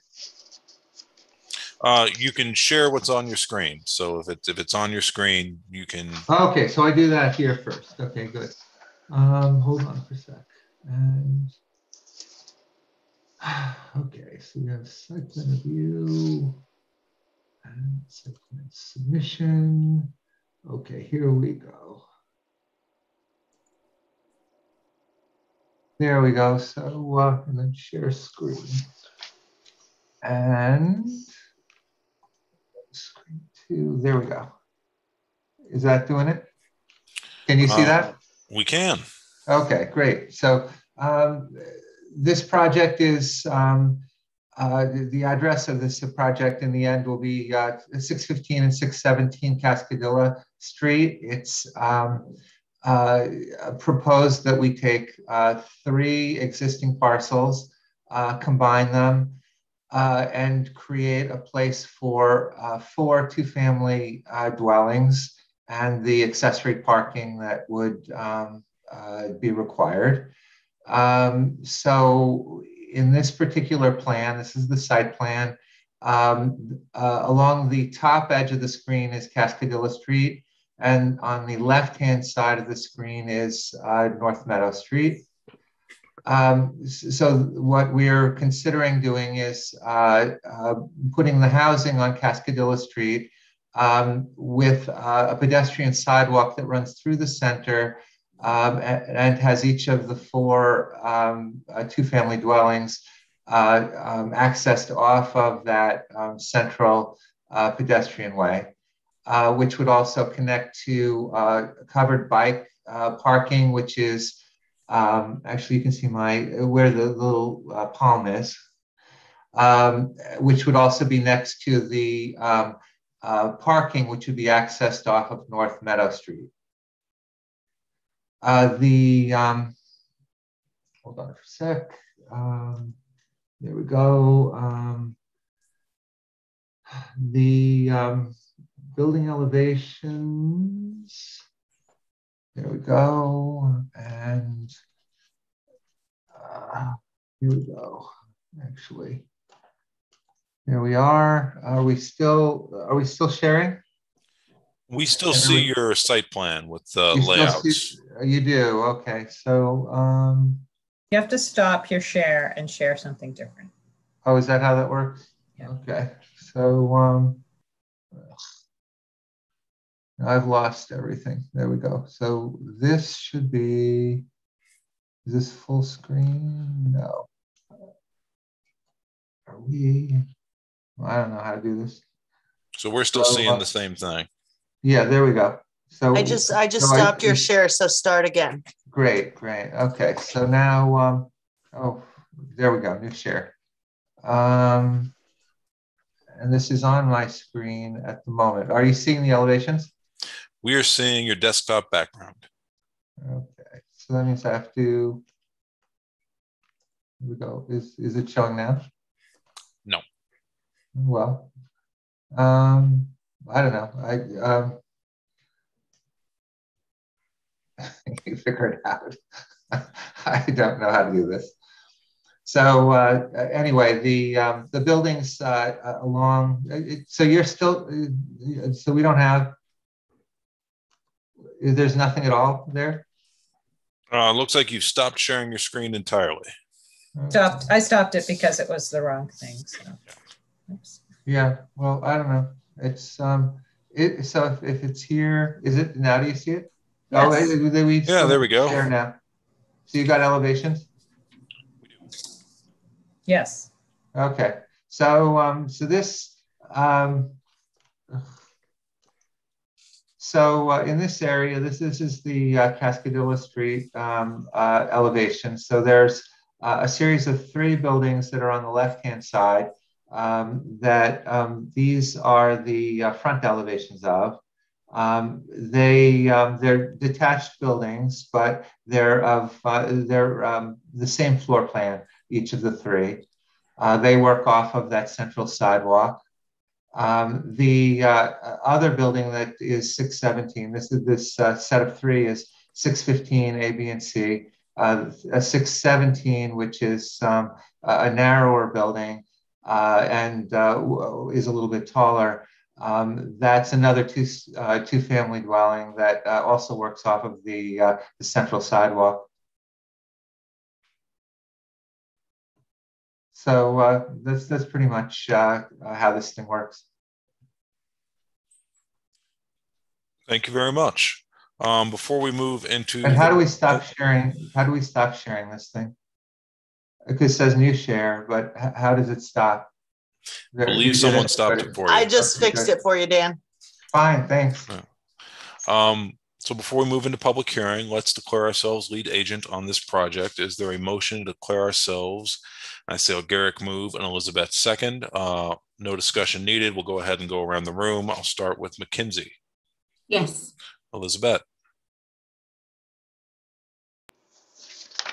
Yes. CJ. Yes. Mitch. Yes. Garrick. Yes. Emily. Yes. And I vote yes as well. You have a lead agent. We don't need to move public hearing because this is not an official public hearing, but I'll ask Lisa if there are members of the public wishing to speak. There are not. Are there any comments that were requested to be read before the board? No. Well, okay, that's brief. With that, we'll stop with the non-public hearing, go straight into feedback for the project. Mackenzie, could I again start with you? Yeah, I really like this. you know, I would love to see, you know, contextual elevations, I guess, with neighboring houses and stuff like that. But in general, I think that this looks like appropriate and attractive. I look forward to talking about materials and things too, but I think for just like the first view, I have positive reflections of it. So thank you. Thank you, Mackenzie. Elizabeth? Yeah, I think so far so good. No more comments. Thank you. CJ? Yeah, same, just echoing what Mackenzie said. Thanks. Mitch? Yeah, I think you've done a really nice job of creating a kind of interior space that's really quite interesting, and the architecture looks really nice. I'd love to see some perspective views with the building dropped into its context. So from Meadow Street and also from Cascadilla, about what this thing looks like from all sides as you would experience it walking on the sidewalk or in a car. But good start. Thank you. Garrick? Yeah, so I really like this. I mean, I think Daniel, this is the third project, at least I've seen from you, that does a really excellent job of finding underdeveloped or undeveloped parts of the city and finding ways to upgrade them and put in. I think actually it's the fourth one, I think, from you, sort of this nature of finding little blocks of underutilized space and putting housing in there. And I appreciate that you know, the housing is going into walkable neighborhoods. It's a reasonable density. So in terms of the project keeping with the comprehensive plan, I think it scores very highly. In terms of the particular design, I don't know if anyone else on the board was around other than Mackenzie, but the adjacent parking lot, so the parking lot, I guess just to the north, is the one that's kitty-cornered from Purity. And there is some history to that parking lot. I see Mackenzie nodding. Because, you know, in general, I think the design guidelines for Route 13 discouraged putting the parking lot on the corner. And I remember we had a long debate about the parking lot just to the north of where yours would go. And I think then the conclusion was that it was going to be the best looking parking lot in Ithaca with lots of landscaping and so on. And, you know, I think that's pretty much held true. I know there's a lot of vegetation down there. And it's pretty thick in vegetation. Anyway, the nice thing is that, you know, Meadow Street at that point is northbound only. And I think that you have landscaping on what would be the north side of the entrance to your parking lot. So I guess the only thing I would ask, it's a small thing, is that if you could just kind of carry through, you know, the high quality landscaping through, what is it, that, you know, 5 or 6 feet, where it would be between your parking lot and Route 13, just to since we, you know, we did ask Purity to do such a nice job in their corner parking lot, if we could just extend kind of Purity's landscaping down another 5 or 6 feet southbound on the edge of your project and Route 13, so it all fits together. I think that would do a very nice job of kind of keeping the parking, you know, away. I mean, keeping the parking lot kind of out of sight, you know, a little bit hidden.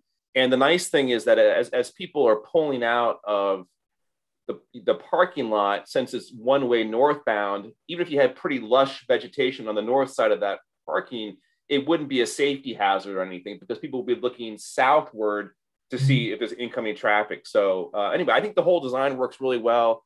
You know, I like the way you've integrated everything together. So those are my comments. Thank you. Well, thank you. Emily. I didn't know the history of that parking lot, because my comment was going to be, I'm so glad you put a parking lot facing Route 13. I understand the rationale, and I agree with what Garrick said to try to make it the most beautiful parking you can in terms of planting. But I think for the residents of this pocket neighborhood you're creating, you've done a good job to insulate and isolate them from Route 13 as best you can. And I really like the green space on the south side. So I think it's a great start and a nice little addition to the neighborhood. Thanks. So you've heard, a fair bit of feedback, and I think some consistent support for the project. The only thing I'll add is I like the project a great deal. I think when I looked at it, I felt like the 3 buildings that were of a piece and in kind were maybe a little bit more developed than the long, thin building. And that long, thin building is going to be super visible from Route 13. It's going to be, the most visible part of your project. So I hope when we dive into the design, we really, pay attention to that building and make that what it can be. But no, it's a great project. It's a great site for this type of use. Well, thank you. Anything else, questions or comments from board or staff? All right. Well, I think that's it for today, and we'll see you next month. Well, thank you. We already did our zoning appeals, which is great. That brings us to old new business.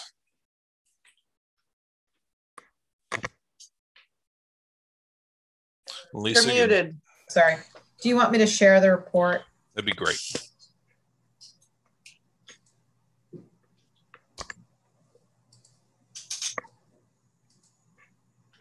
Okay, so, oops, you see that? So this item is, zoom in a little bit. So as you may remember, some of you have done this before, some of you maybe not, when there's a proposal by the Ithaca Landmarks, Landmarks Commission that there's an expansion of a district or a designation of a new historic resource, that as it goes to Common Council for a vote, that the planning board prepares a report. So I drafted this report. It's very, again, it's very prescribed what it has to cover. And so this is the description of the proposal. This is what the planning board is supposed to do from the report.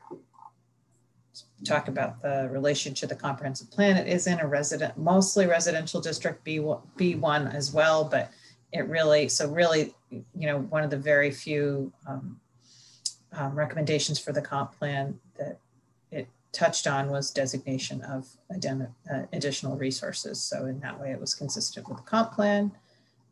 It's in 3 zones that I just wrote what their uses are, and that the expansion of the historic district wouldn't affect zoning in any way. Public improvement, so that's what is the, are there city projects in that area? It's again, it's primarily residential, some business area, so it's really limited to sidewalk construction. Last year or 2 years ago, we redid the Aurora Street Bridge, so that's already been done. So there's nothing planned. And renewal is like, urban renewal. There are no urban renewal projects planned. So again, this is the district. And that is the report. If you would like to change it or add anything to it, please let me know. I'd like it to be more, the report, the report really doesn't ask for the board's opinion on whether it should be designated. It's just asks for its assessment of the expansion under different categories. But certainly if you wanted to add a recommendation to extend or not, whatever you want, you could add that. So is there any questions, comments, or proposed edits from the board? Derek. Yeah, I would just note, there was a letter that came in that I think, made some good points. So I'm agnostic, and I think we should be agnostic as to whether these buildings meet the level of historic or not. I'd leave that to others. But in terms of the relationship with the comprehensive plan, the only thing I would say is that every time you add a level of bureaucracy on the ability of people to renovate, improve, expand, or otherwise make their property better, it does sort of raise a barrier and increase costs. And so if we have a goal as a city to see more housing and more affordable housing and improvement of existing housing and so on, that anything that makes that a little bit more difficult, has potentially a little bit of a negative effect. I'm not saying this should weigh in one way or another, but I just think it's worth noting that it is putting an additional cost on people improving their properties, a bureaucratic cost of applying, and potentially sometimes in order to comply with historic district regulations, the cost of renovation or an improvement could be substantially more. And certainly it does limit the ability of people to put on additions or additional floors or otherwise expand their property. So I would just think that should be noted. Thanks, Garrick. Mitch. At the same time, improvements of historic houses that don't have guidelines can lead to detrimental effects. And we've seen that a lot, which impact the historic nature of some of our buildings and streets in town. And I think, there's a balance here. You have to strike a balance. And you're right. We're not really here to dictate what's historic and what's not. But I want to counter what you just said, Garrick, and say that there are some really detrimental improvements over the years that have taken place that really ruin good buildings. And that's a loss for the city. So I think there's kind of a nice goal behind this, but yeah, more regulations, not necessarily a great thing. Other questions or comments, especially proposed edits from members of the board? Mackenzie. No proposed edits, but yeah, just to kind of hit home that once historic resources are gone, they're gone. We can't get them back. And I think as Ithaca is booming and there's lots of new development, it feels wise and prudent to preserve and create historic designation. And as far as regulation goes, in my memory, I can't recall any time that historic designation truly stopped a project. I know that it has created speed bumps for some, but I don't feel like it's ever made something impossible. Maybe that's because things don't get to us if they're impossible, but you know what I mean? I feel like ILPC is reasonable to work with, and the planning board supports historic development and stuff like that. So yeah, I'm in favor of more designation. Any more questions or comments or proposed edits from the board? Seeing none, we don't take a vote on this, right, Lisa? This just exists and we're comfortable with it. Well, I mean, I think we're comfortable with it. I appreciate you doing it.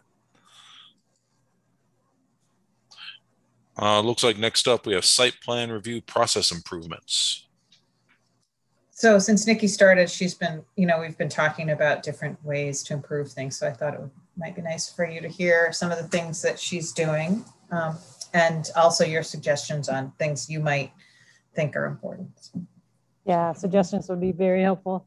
So I'm trying to streamline the process a little bit here internally, looking at creating timelines and tasks for, intakes, et cetera, for the flow of things. And also looking at creating a flow chart for projects of limited scope. So that's kind of internal for the staff to make the steps easier. For the applicant, thinking of creating resources for them, some extra resources, probably at the, the application packet.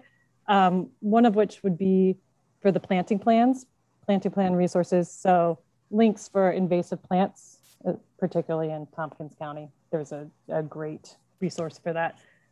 Alternatives for these invasive plants. So we're not just giving them, don't plant these, but this is what you can plant instead.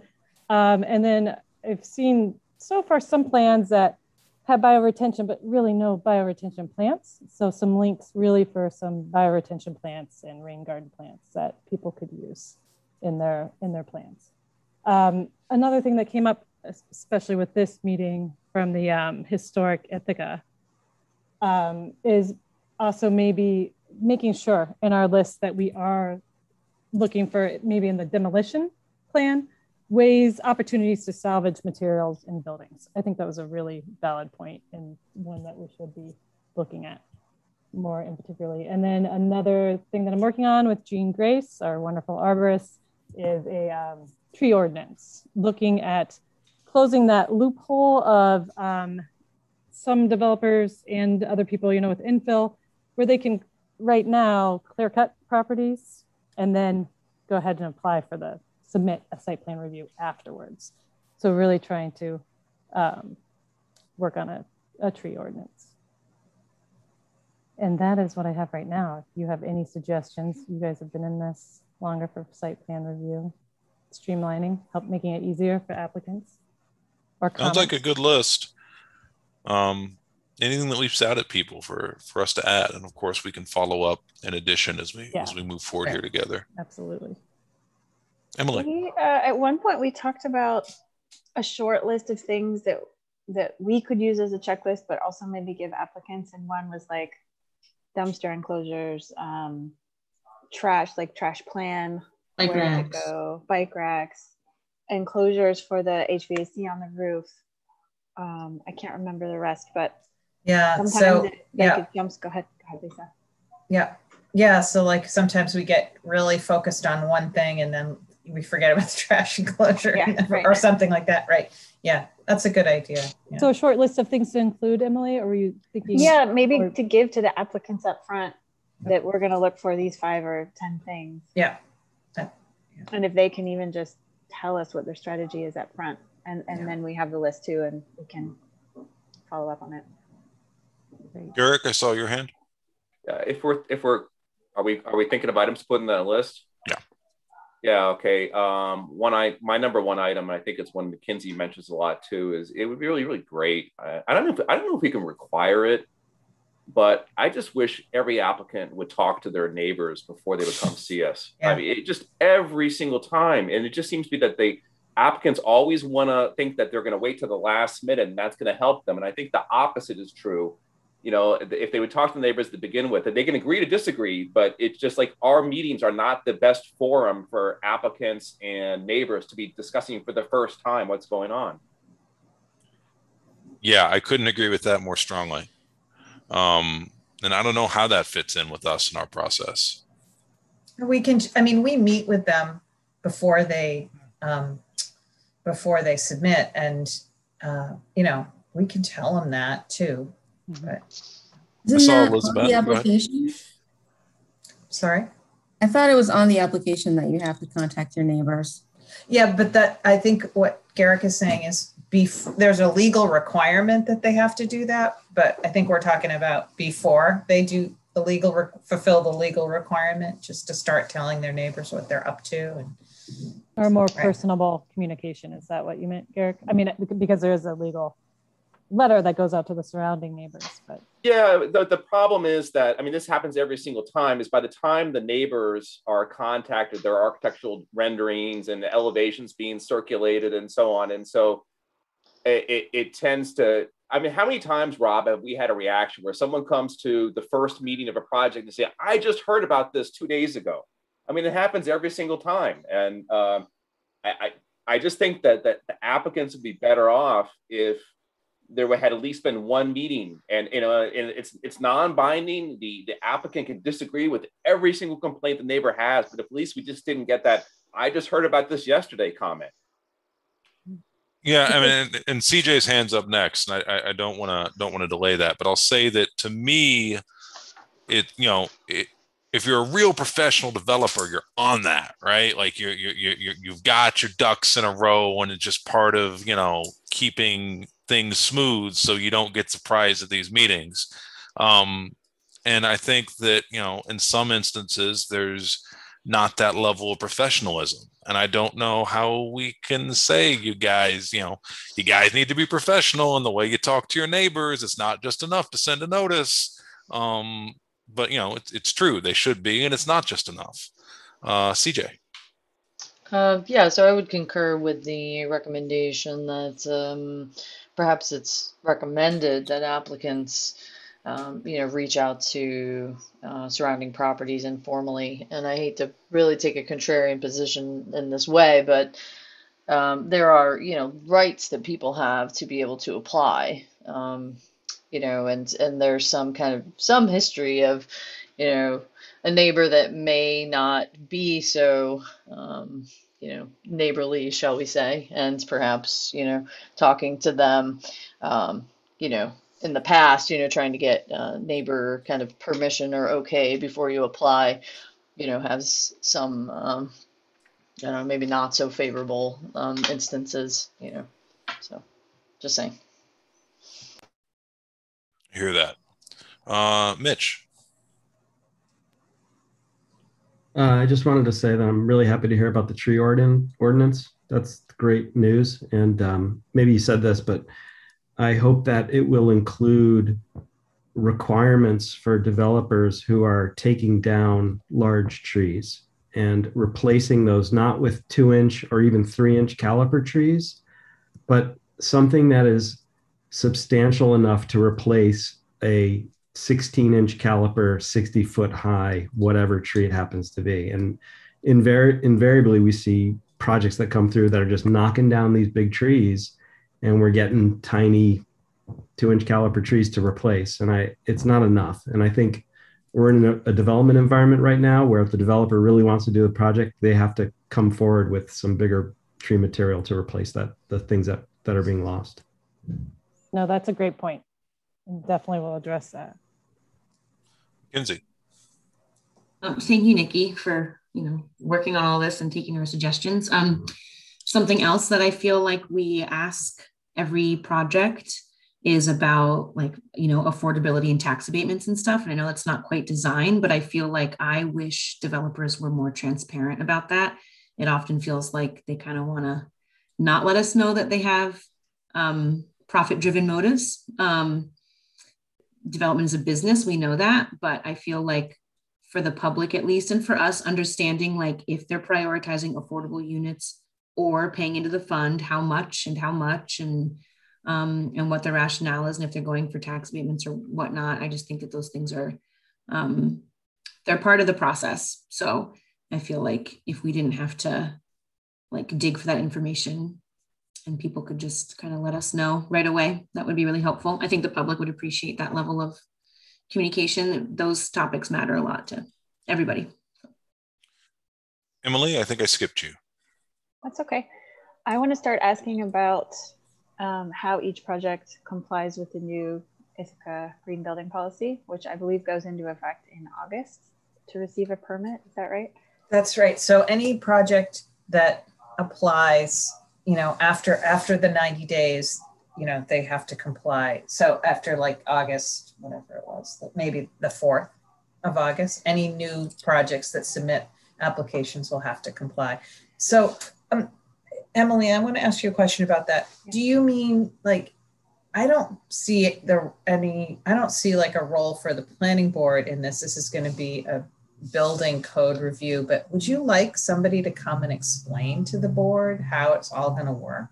Or yeah, I mean, if we can, go ahead. Yeah. Like a synopsis maybe from them about how they're going to comply, because there's different ways of complying too, right? I think that would be useful for everybody. I've been reading up on it because my projects have to comply. Right. So I understand it's a point-based system. I mean, if we can ask about finances and about affordability and ask them to meet with their neighbors, I feel like even though maybe we can't regulate it, we can still ask, what's the point system? How are you achieving your 5 points or 6 points? As a starting point to maybe jump into more sustainability materials, HVAC systems, everything. Yeah, I agree with that. I assume we'll get into it with Louise next month. It's more Nick's thing, but that's a really good question, and that's a really good point. I don't know what form it's going to take that they're going to submit it to the building division, but there should be a more planning friendly synopsis of how are you going to meet the building code? Yeah. Anybody else have things for Nikki's list? Rob, I just add, by the way, I agree completely with CJ. I'm only making recommendations, but people have legal property rights and that they have a right to privacy and not to disclose information until it's required. So I completely agree. It's just a recommendation. But I would point out that, affordable housing projects are amongst the most controversial projects. And if I think of, historically back on our applicants, the applicant who builds arguably the biggest and most controversial project is also the applicant who does the best job of having open houses and soliciting neighborhood feedback, and that's INHS. And they always have these open houses, and they put pictures up of what they're going to do and have comment cards and whatever. And I think they have the most successful track record. So that doesn't mean it's going to be the right way forward for every applicant, but for some applicants, I think it works to their advantage. Thanks. Anything else? I'll say thank you very much, Nikki, for taking that on. It sounds like a big list. Thank you. Thanks for all the suggestions. Brings us to reports. I don't have anything as planning board chair other than to say I will almost certainly not be here next month. I will hopefully have a 1-month-old. I really appreciate everybody helping us, get through this meeting as efficiently as we did. These Zoom meetings have been, they've gone about as well as one could hope for, really. I really appreciate everybody's help with that. BPW liaison. Nothing to report. All right. Director of Planning and Development. I don't have a report tonight. All right. Well, I think that's it. Thanks again. And is there a motion to adjourn? Garrick moves, McKenzie seconds. All in favor. Have a good night. No discussion. Bye. Good luck, Rob. Good night. Thanks, guys.